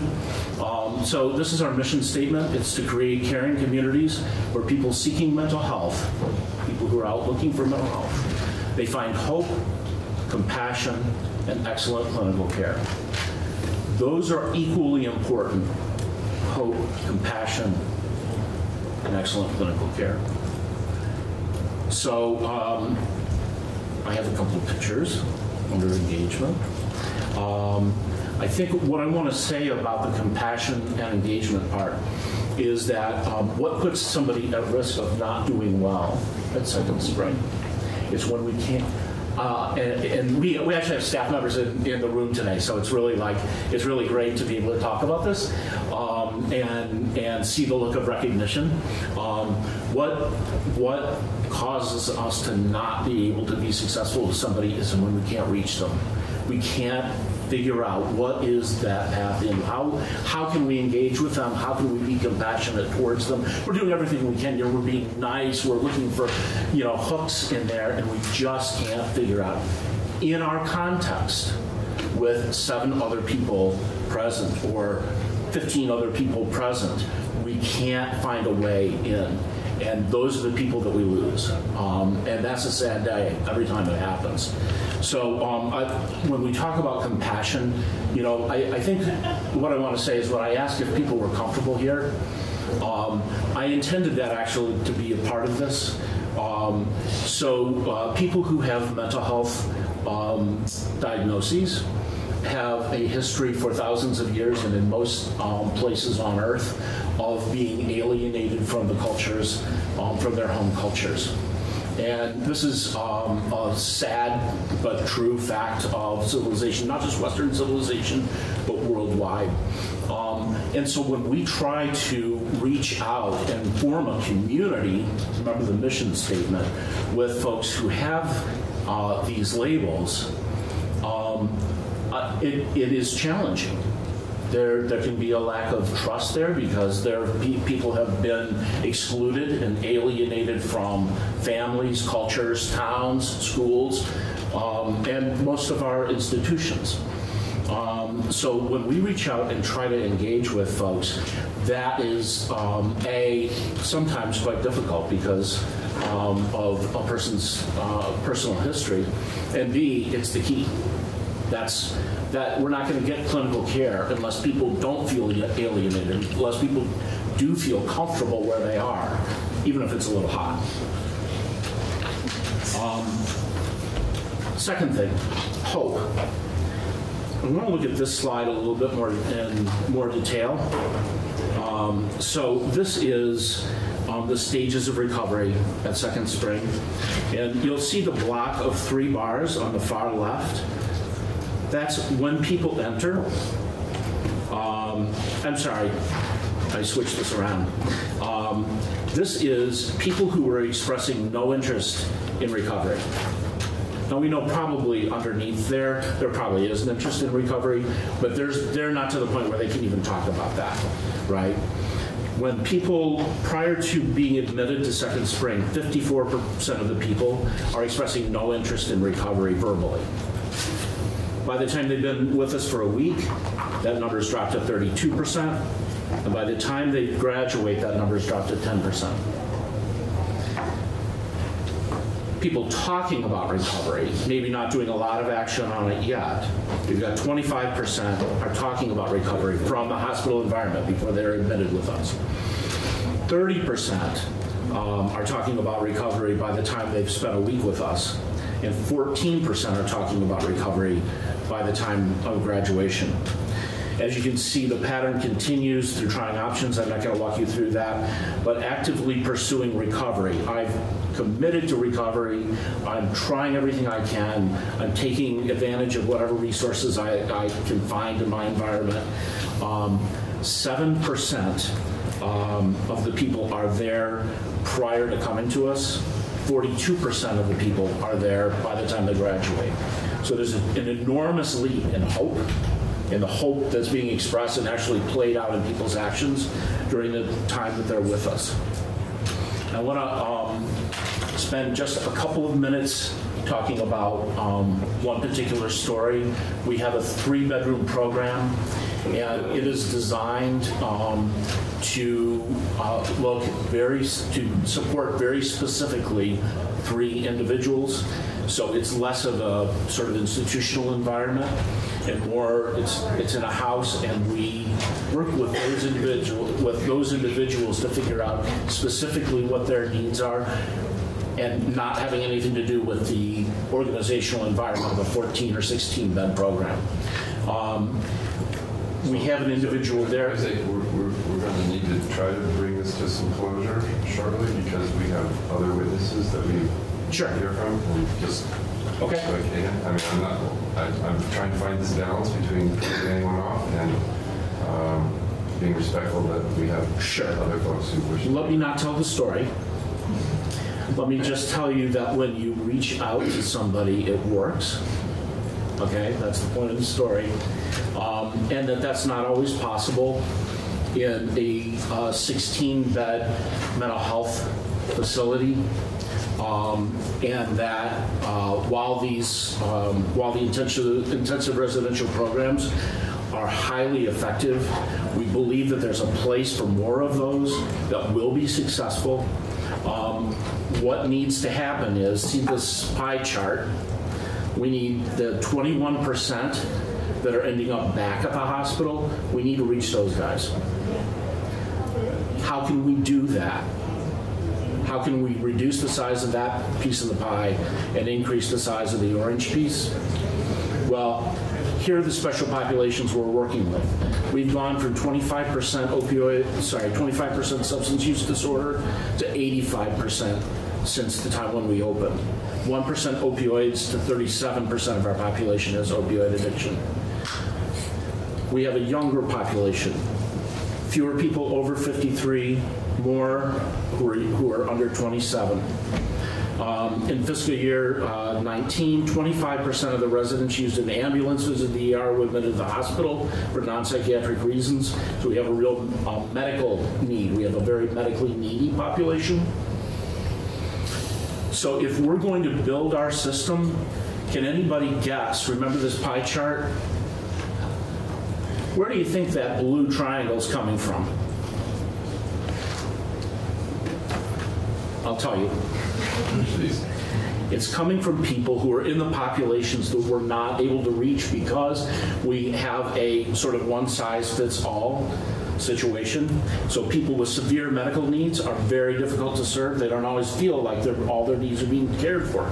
People with LGBTQ identity, that's a very difficult thing in certain circumstances, depending on who their fellow residents are. Dual diagnosis, substance use disorder, mental health, those with significant forensic histories or potential for violence, and those with a labeled diagnosis of personality disorder. Those are all very challenging populations, not because of themselves, but because the home has been built for a very specific type of resident. Those coming out of the hospital with schizophrenia, sort of your classic mental health psychiatric patient. So the takeaways, I'm wrapping up, are that when Collaborative Solutions does its good stuff, its heart-oriented stuff, Vermont does well, like financially, right? It pays when we do the right thing. We have people, by the way, calling from across the country asking how we're doing this.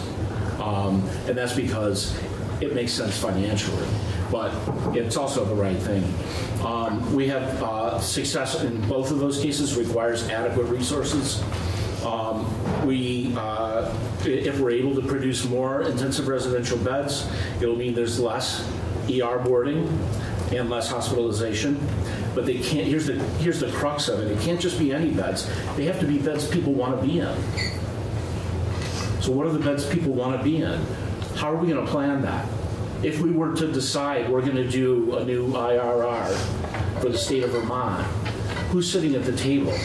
Remember who was sitting at the table when Second Spring was born, right? That's who we got to put at the table, and maybe even a little bit more of a specialized group. Maybe making sure that we're including people who have not had a great experience at some of the residential facilities, people who fit some of these, minority group bullet points here to help us craft something that's going to work for them. And so with that, I'll conclude the presentation. Thank you very much for having me. Thank you so much. I would also just pose the question, not to be answered now because we do need to continue to move on, but to invite you to help us think about how perhaps members of our community or our committee might be able to have a first-hand opportunity to visit, knowing how to respect patient privacy and all the things that must be thought about. But there's nothing like a first-hand opportunity to visit that makes the world that you're working in come alive. Thrilled and honored to. So I throw that out there as a possibility. My name's Karen Crowley, and I'm here from the Vermont Cooperative for Practice Improvement and Innovation, which is part of Northern Vermont University, to talk to you about a collaborative approach to workforce development for mental health and/or substance use, which may take up my entire time to give you all of those So I'm really going to ask you to hold it to 10 minutes. Absolutely. Because I need to be respectful to other witnesses. I will absolutely be quick, just to give you a few highlights, because our program is relatively new. In fact, Sarah Squirrel was the first executive director just a few years ago, and because she believes in collaborative approaches to mental health and substance use. So we are a statewide collaborative that represents higher education, mental health, and substance use providers, state agencies, hospitals, professional associations, peers, those with lived experience, pretty much anybody who has a stake in the system of care and would like to help figure out how to make the best improvements. So we are focused on trying to build the highest quality of services and utilize the economies of scale by working together as that collaborative. So our members pitch in time, money, expertise, great ideas, and we build things together. Many of them things that have come up today in the conversations. So the priorities that we set are based on what our members are telling us are important to them. And then the membership has the opportunity to steer some things in the various settings that they're in. So we have done a number of things as we do that. One is that we provide a lot of training to that very broad constituency that we have. We also provide coaching, consultation, learning communities. Again, the members decide what is it that we should be building that's going to serve our community best. We research and assess evidence-based practices, what might work well here in Vermont, what do our membership feel like we're missing, where are the gaps. In fact, when Scott was just talking about that specific population, one of the newest things that we're doing in the state is recovery-oriented cognitive therapy, which comes out of the University of Pennsylvania. So people in the mental health designated agencies have been receiving a lot of training and consultation on that one. But that's the kind of thing that we do. We also, I have a list of some of our most recent projects on the back, but 6 Core Strategies is one of those. So we bring in those expert trainers and coordinate that process. We're part of Northern Vermont University because of the fact that they and the Vermont State College system is so committed to figuring out ways to make sure that their programming is serving the community as a whole. So they have a lot of questions about, what should our coursework be in order to fit the needs, especially around substance use and mental health. And they use our membership as that vehicle. So there's engaged conversations with anybody and everybody, the people receiving services, the people providing them, to make those kinds of decisions together. So for an example, one of the things we've recently been working on is how can we package some of what is in master's degrees at Northern Vermont University so that we're focusing on the specifics that need to be taken in order to meet substance use licensure. Not necessarily sprinkling them all over several years, but how can we package this together with courses, workshops, and that's the kind of innovation that we're doing with them that we find to be very exciting and thrilling. We do put things online. We are in the middle of launching a learning management system, and that platform will allow us to do more online, but we also hear very clearly from our members that they do not want just online training and opportunities. They really want to connect. They want face-to-face. They want to have options as to how it is that they receive. I think that as I was listening to people today, one of the things that's really clear is we have this particular mission and agenda, but if somebody asked, how I spend most of my days, it's in connections. It's talking with everybody who's doing everything in order to figure out where those connections are and keeping the membership, all of that flowing. So when Christopher stopped me in the hallway today and he was talking about that voc rehab idea, I was able to say, hey, I'm going to hook you up with this woman from the Department of Labor that has this new grant and she wants to focus. So those kinds of things happen among our membership all the time. Just something else to be aware of, and I don't have an ask here. I figure that you'll all figure out how you can be helpful if you understand what we're trying to do. But we are currently working to apply for a USDA grant that focuses on increasing telepresence capacity in rural communities in order to help those communities thrive. So our collaborative group has been working together to figure out a strategic way that sites across the state, everybody from recovery centers to designated agencies to libraries, wherever it is that the membership decides makes the most sense, they will be receiving telepresence equipment that is top-notch stuff that I don't think anybody in Vermont has yet, and the training to make use of it, and then own that equipment going forward. So it's kind of a gift to Vermont. So we are in the midst of doing that. We're still looking for match on that one, and we're waiting for the announcement to officially come out. We have a grant writer at NVU. We have the technology. We have the distance learning people. So we figure we're going to have a good proposal. So I'd like you to know that. And then on the back, there is just some information about who's been working on that grant and a few of our initiatives so that people have some idea of what we're focused on, which, as I said, is pretty clearly some of the things that people have been talking about here today, because our members decide what's important. And that's that. Thank you. It's very good to know about. My name is Joellen Ferrallo. I'm the Executive Director of the Center for Health and Learning. We're a 501(c)(3) that's been around in Vermont for 20 years. We bring capacity to state initiatives that address priority health issues. We were the lead designated agency on behalf of Department of Mental Health for 2 youth suicide prevention grants that started in 2008 and ended in 2014. Since that time, we built out the Vermont Suicide Prevention Center, which is a public-private partnership with the Agency of Human Services and a number of foundations that we build projects out with, donors. About 50% of our budget comes from a base allocation from Department of Mental Health for $190,000, and that is what we have done our work on. And we build out the rest of our budget to double that, to focus on suicide prevention, to try and keep a focus on the issue. We are guided by a coalition that is cross-sector, across education, human services, community providers, healthcare, and highly represented by people with lived experience. So we hear about 2 to 3 suicides a week in Vermont. We hear about most of them because of our You Matter for Schools, which has been designated as a national best practice program.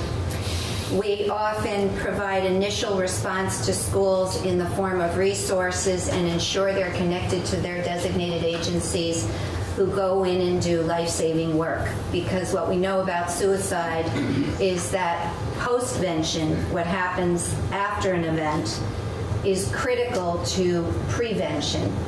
Thing is, we want to get upstream of that and we want to divert the crises. So I do want to say that suicide is complex, and I'm going to speak briefly about healthcare today, but it really requires comprehensive solutions. It cannot sit just on the shoulders of mental health alone, certainly. And it requires very integrated pathways between mental health and health care. And the kinds of innovative community health teamwork and hospital teamwork that we're seeing in communities where they're connecting with the kind of organizations who are in this room, where there hasn't been a strategy that's presented that isn't part of a comprehensive suicide prevention system. Those are really, really great and really effective because we know that the demographics at risk for suicide often have social determinant issues which need to be addressed. So the extent that healthcare connects with those kinds of social services in an integrated approach is really, really important, and it's starting to happen with some good models in Vermont. I will point to the Northeast Kingdom, whose CEO of their hospital has absolutely put some really great track in place for community partnerships across sectors. So the solutions are, the issue is complex. I do want to say that underlying suicide in the research, and we've been doing this progressively for 10 years now, there are 3 major individual level risk factors, precursors: feeling alone, feeling a burden or feeling hopeless because of a lack of personal purpose, and feeling isolated. So the extent to which we make connections between people in family systems, between family systems and human services, between human services and mental health and healthcare, and within healthcare, the more likely we're going to be able to build a system of care that can prevent suicide. And of course, the connection to co-occurring issues such as substance misuse. It's estimated that 50% of suicides have a substance misuse component. So it's all connected. So everything we do to strengthen a system of care for suicide prevention, and I believe there's a very, really sophisticated model called Zero Suicide, also contributes to building Vermont's system of care, mental health system of care. And there really isn't anything in the overall plan that Commissioner Squirrel has laid out that isn't vital for suicide prevention in the long run. The issue with healthcare is a double whammy. The first thing is that most of the people who die by suicide are not engaged in the healthcare system. And then, so that's the question, is how do we create a system that's empathic and responsive and timely and, you know, engages with people? And then the second thing is that very often when somebody seeks care in the healthcare system, it's not at this point in time prepared to respond with evidence-based practices and a pathway that's going to ensure they don't fall off the pathway somewhere. So those connections, care coordination, follow-up, that's all really critical. So I asked the healthcare, this committee, to support the allocation in the governor's budget for Zero Suicide, which is a set of evidence-based practices that comes out of some national initiatives that showed that with these evidence-based practices you could actually bring suicide in a healthcare system down from very high to zero and then keep it at a very, very low level. So we would ask you to do that, and also to leverage any influence you have with OneCare and with the blueprint to work with our designated agency system to continue to keep our independent providers looped in so they also have the skills to do evidence-based approaches to suicide assessment. And I'd like to say that in the research, hands down, evidence-based approaches to screening and assessing patients trumps professional, non-structured approaches every time. So it is important that we provide the kinds of tools that show outcomes and that are collaborative in safety planning. So it's the with us, we're doing this together, because ultimately it's the patient who has to ensure their own safety after the period of crisis. I want to make one other point, and then I will say that I'll save the lessons learned on how to effectively do zero suicide in a system of care for the presentation on February 13th at Suicide Prevention Day. But we are learning a lot about the need to identify specific subpopulations and their particular risk and protective factors. So I'll give you a couple of examples.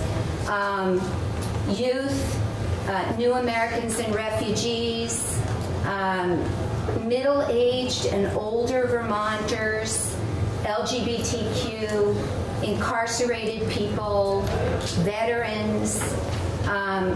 Each of these subpopulations have particular risk factors, and some of those are unique, and therefore the strategies and recommendations we use for them in culturally appropriate clinical care are really important, and we're starting to put more emphasis on that in terms of providing support and workforce development in the field. So again, all these approaches increase connection, and connection underlies every protective factor for suicide on an individual and a systems level. We look forward to working with you further, and thank this committee very much for the support you can give to suicide prevention. Thank you. Thank you.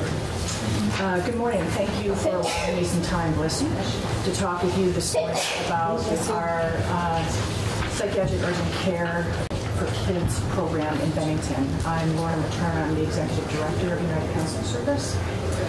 I'm sure that you're all aware of our statewide crisis that our emergency departments are experiencing as a result of overutilization for mental health supports. I was in here earlier when Secretary Squirrel talked about 10,000 Vermonters going into the ED for screening or mental health support, and that 50% of them left the emergency department without service or without a treatment plan. And so in Bennington, we're no different. And so Southern Vermont Medical Center and United Counseling Service got together and started talking about how we could affect change for those with mental health crisis. And we know that the intervention during mental health crisis is often more traumatic when we send them to the places they should stay out of, which is the emergency department. And more concerning to UCS and Southern Vermont Medical Center was the rising number of children that were in the emergency department. The experience of being removed from the classroom, often by the police department, and then being transported in a police car. The arrival, evaluation, and stay in the emergency department is often traumatizing, and sending kids to the emergency department is really unnecessary. So when we got together about 18 months ago to start talking about what can we do to affect change for kids and their mental health, we were looking at some data. And what we learned at the time was that in the fourth quarter of 2018, there were 294 assessments completed at the emergency department.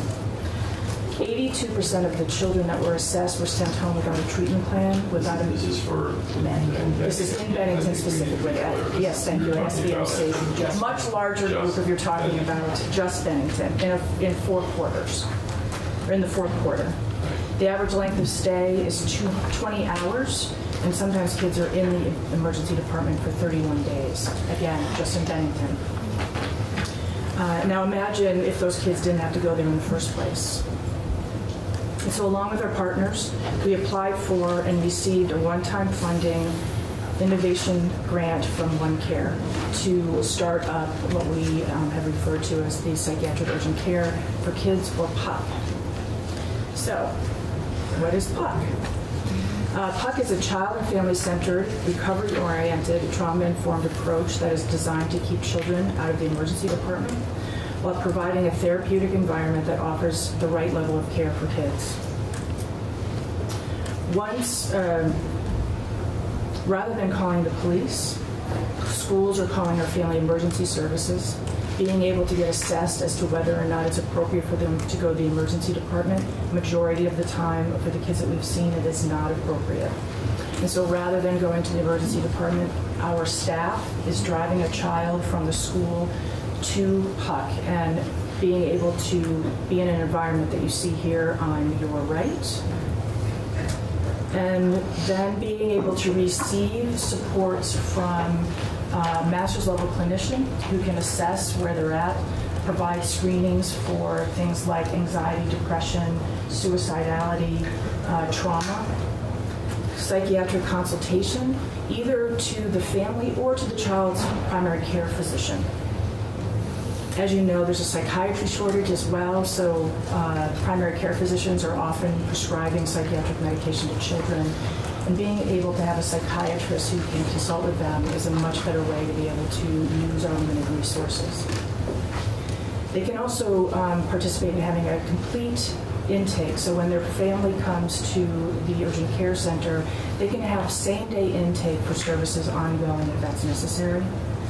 Information referral, the development of a crisis plan, parent and family meetings, among other things, including follow-up with the sending school for consultation and determine how the child is doing in the school after going to Puck. We also have a sensory room that allows for children to use sensory tools that are often used to help learning new coping skills, be able to provide a moment of calm, particularly for individuals who are agitated or distressed.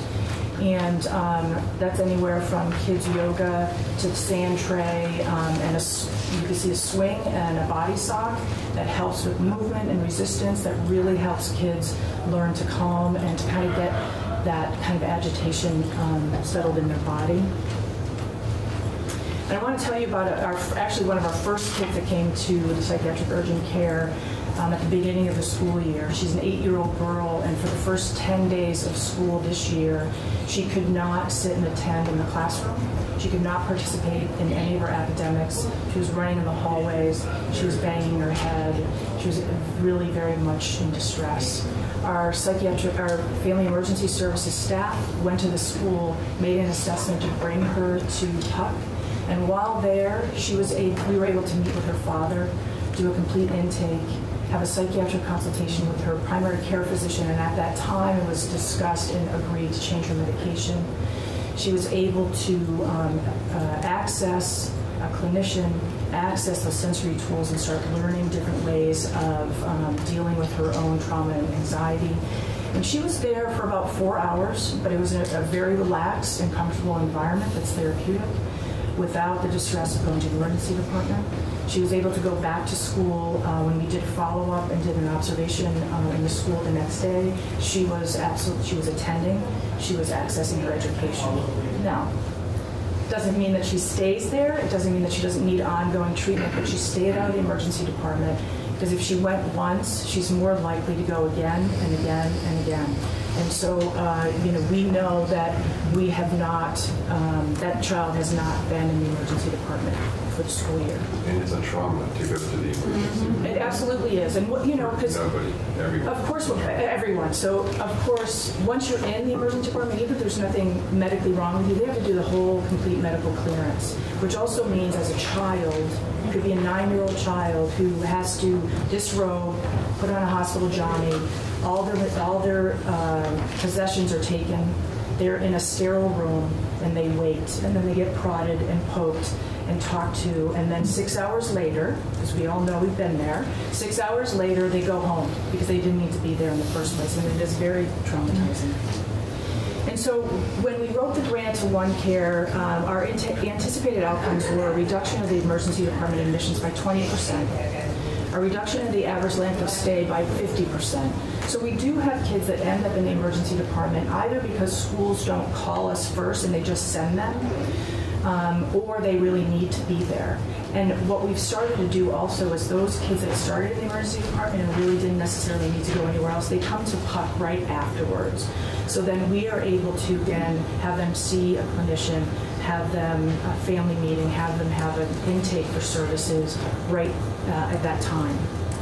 We anticipate a reduction in the cost of unnecessary ED admission and improve the patient experience as reported by patients and caregivers. What we know now for stats is that we have seen a 40% reduction in ED utilization for children. Children are receiving the right level of care. 100% of the parents and caregivers actually are talking about how they're much more satisfied with the service and feel really good about the service that they received.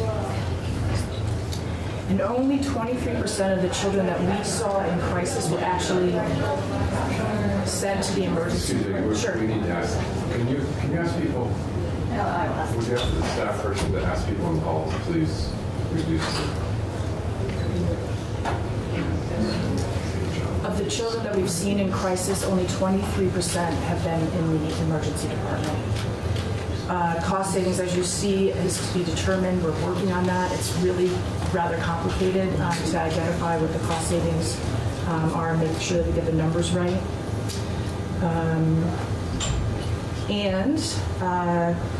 We hope that we continue to provide the service. The grant that we received from OneCare was $125,000 that helped start the program. It's not to sustain the program. And so we obviously need funding. We have had great relationships with our local police department, with our local hospital, and we know that that will continue to grow. After this morning and listening to Commissioner Squirrel, we know that this supports the 10-year plan for the mental health plan, looking at the quadruple aim of decreasing cost, increasing caregiver experience, increasing client experience, and increasing overall health, absolutely aligns with the quadruple aim, and also aligns with the recommendation of alternatives to the emergency department.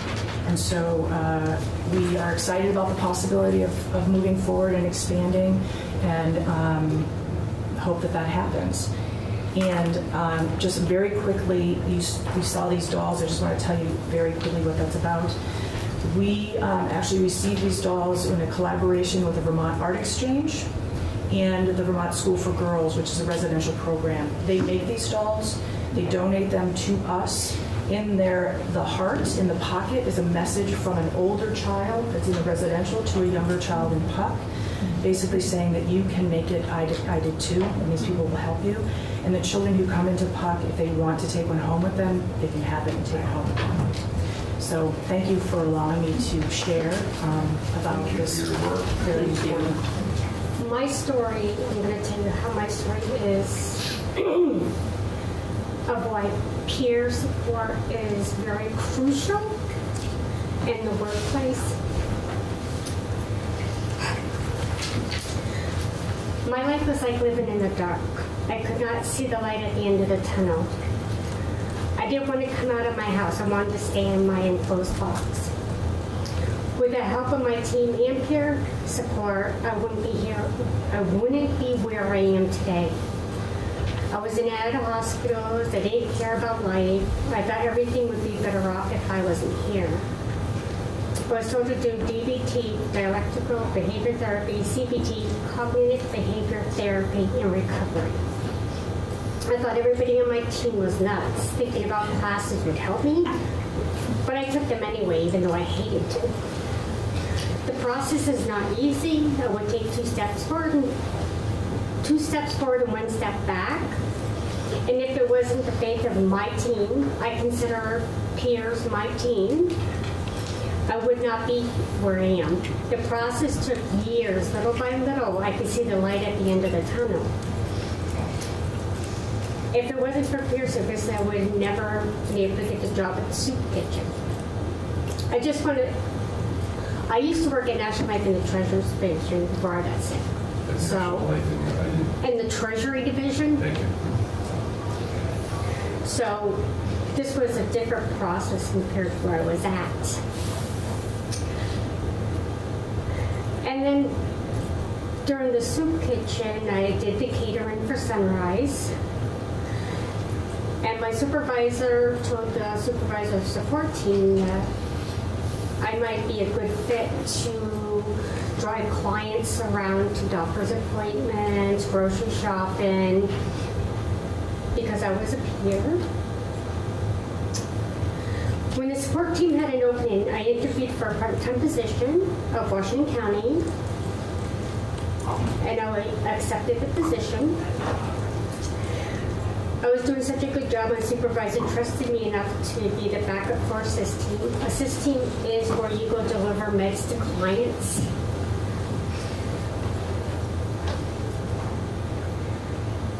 Sorry. There was staff back when I first started as a support person that was telling the supervisor that they shouldn't have hired me for the position.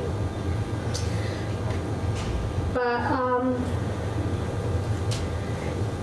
the people knew me when I wasn't well, so they were actually thinking of me not well compared to how far I went in my recovery. And I felt like I had to show everybody they were wrong, that I was getting better. I was asked to do the position of team at Maple House. It was a big step for me, but I like challenges. And Maple House is a place where we have 2 beds. We have a Maple House bed, which is a crisis bed. But it's more than just a crisis bed. It's also a co-occurring, because the people that do come into our bed has co-occurring issues. And we also have a transitional bed that's a 30-day stay for a homeless person. But being peer-to-peer, we understand people better than, I'd say, someone that came out of college. They're book smart, but not common sense smart. Well said.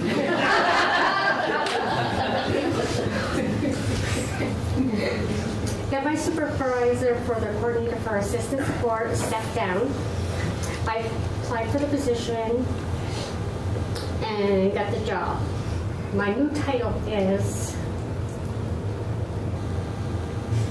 oh my God, sorry. Coordinator.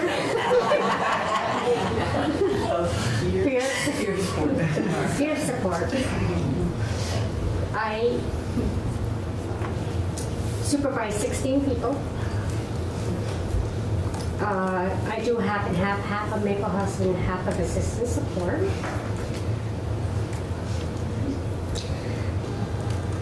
And the staff and peers that help me accomplish a life worth living for myself and others. I think peer services are crucial to helping clients or guests in everyday life. The guest or client feels comfortable because staff have lived experiences they can relate to their issues. The strength of having crisis beds, which we don't have enough of, because we need more funding. I want it all run by Please peers. stop by the governor's office on your way out. Are they going to let me in with the security guards out there? Send our own guards. Yeah.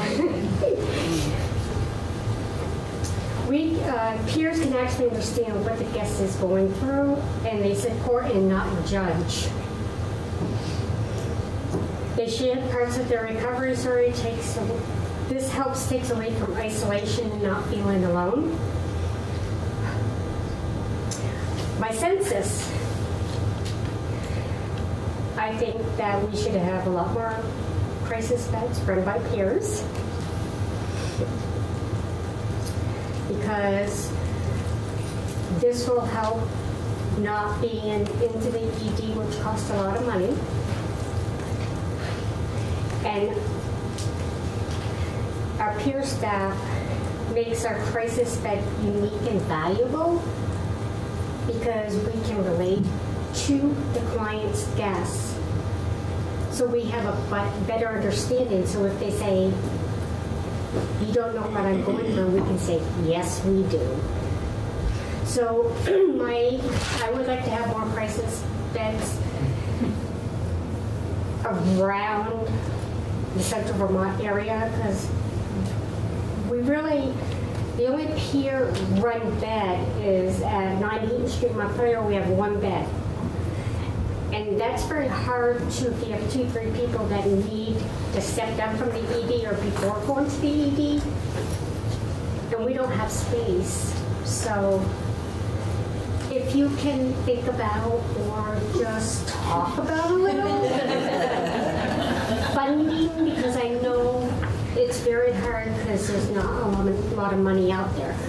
But we can save you money. We can save lots of money from having more crisis beds than ED and before going to the ED. Oh, I think that's it.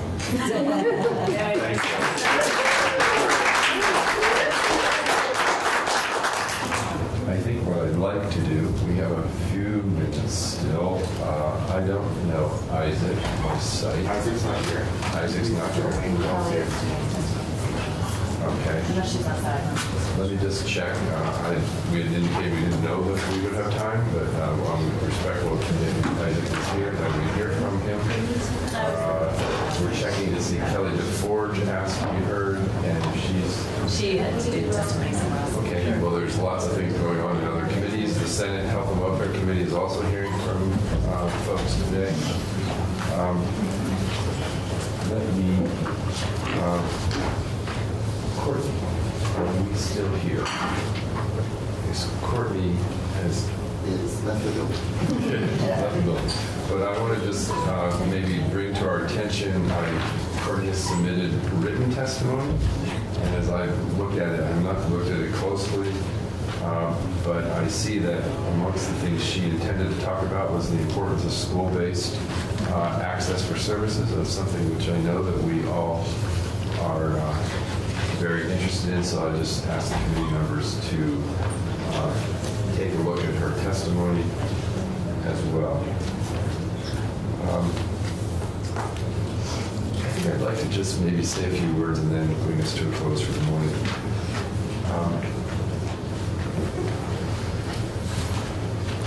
This is not going to be a surprise to anyone, but these are issues that are near and dear to my heart, personally and professionally.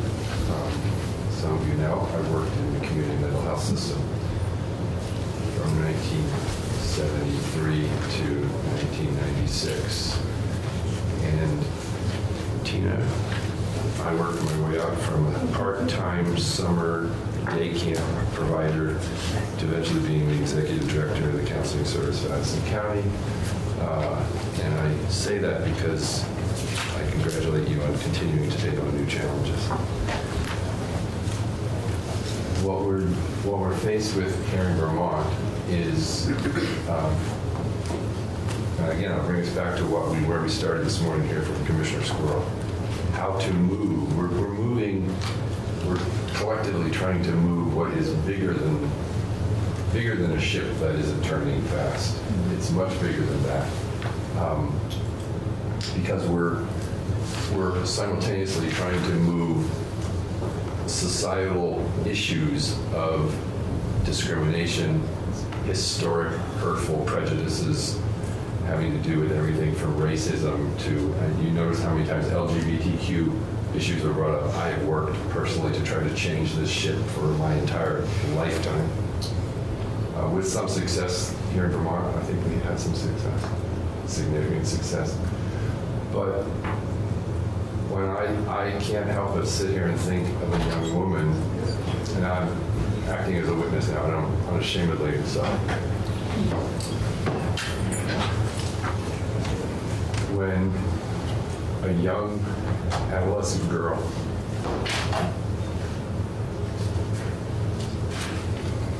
wanted to do a school project. She said, I want to do a school project about what it means to be LGBTQ in the community. That was her way into finding out, to making contact. So they said, we should go talk to Bill Liver. So I sat down with her and she asked me questions and I talked about the things that Outright Vermont, why it was important that she was at Outright Vermont. And then I stopped and I said, tell me your story.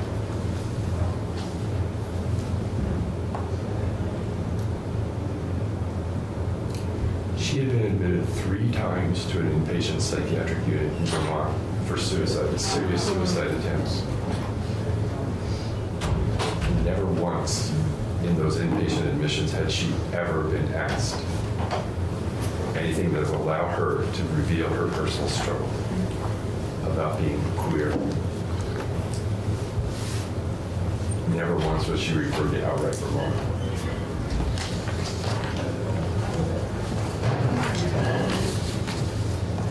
She went to an outpatient therapist who never said anything about it. And finally, she went to someone else who said, "Do you know outright Vermont?" And she went to outright Vermont. She said, "It saved my life." Because outright Vermont is committed to an affirming approach to LGBTQ queer youth. And I mention that only because that's my world of commitment in mental health is driven from my own personal struggles of facing the discrimination and the fear of reaching out to the mental health system for what the mental health system might have done to me.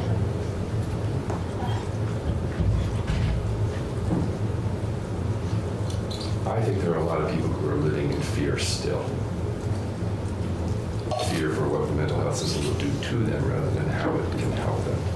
When I hear of suicides, I think of the number of people who've made attempts at suicide, which is a far, far greater number. And I think there's so much for us to do. There's so much for us to build on. But there's so much for us to do. There are many, many secrets around sexual abuse. There are many secrets about other kinds of life traumas that people live with on a daily basis. I know this from my work in the LGBTQ community,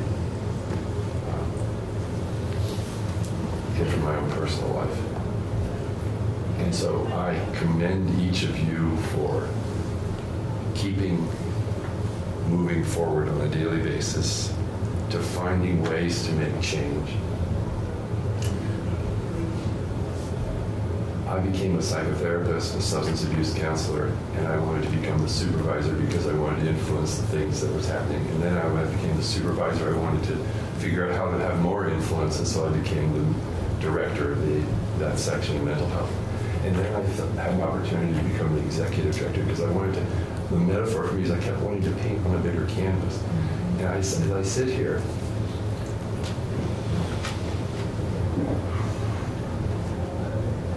I came into this building for the very first time to try to change health insurance access around alcohol and drug abuse because there really wasn't any.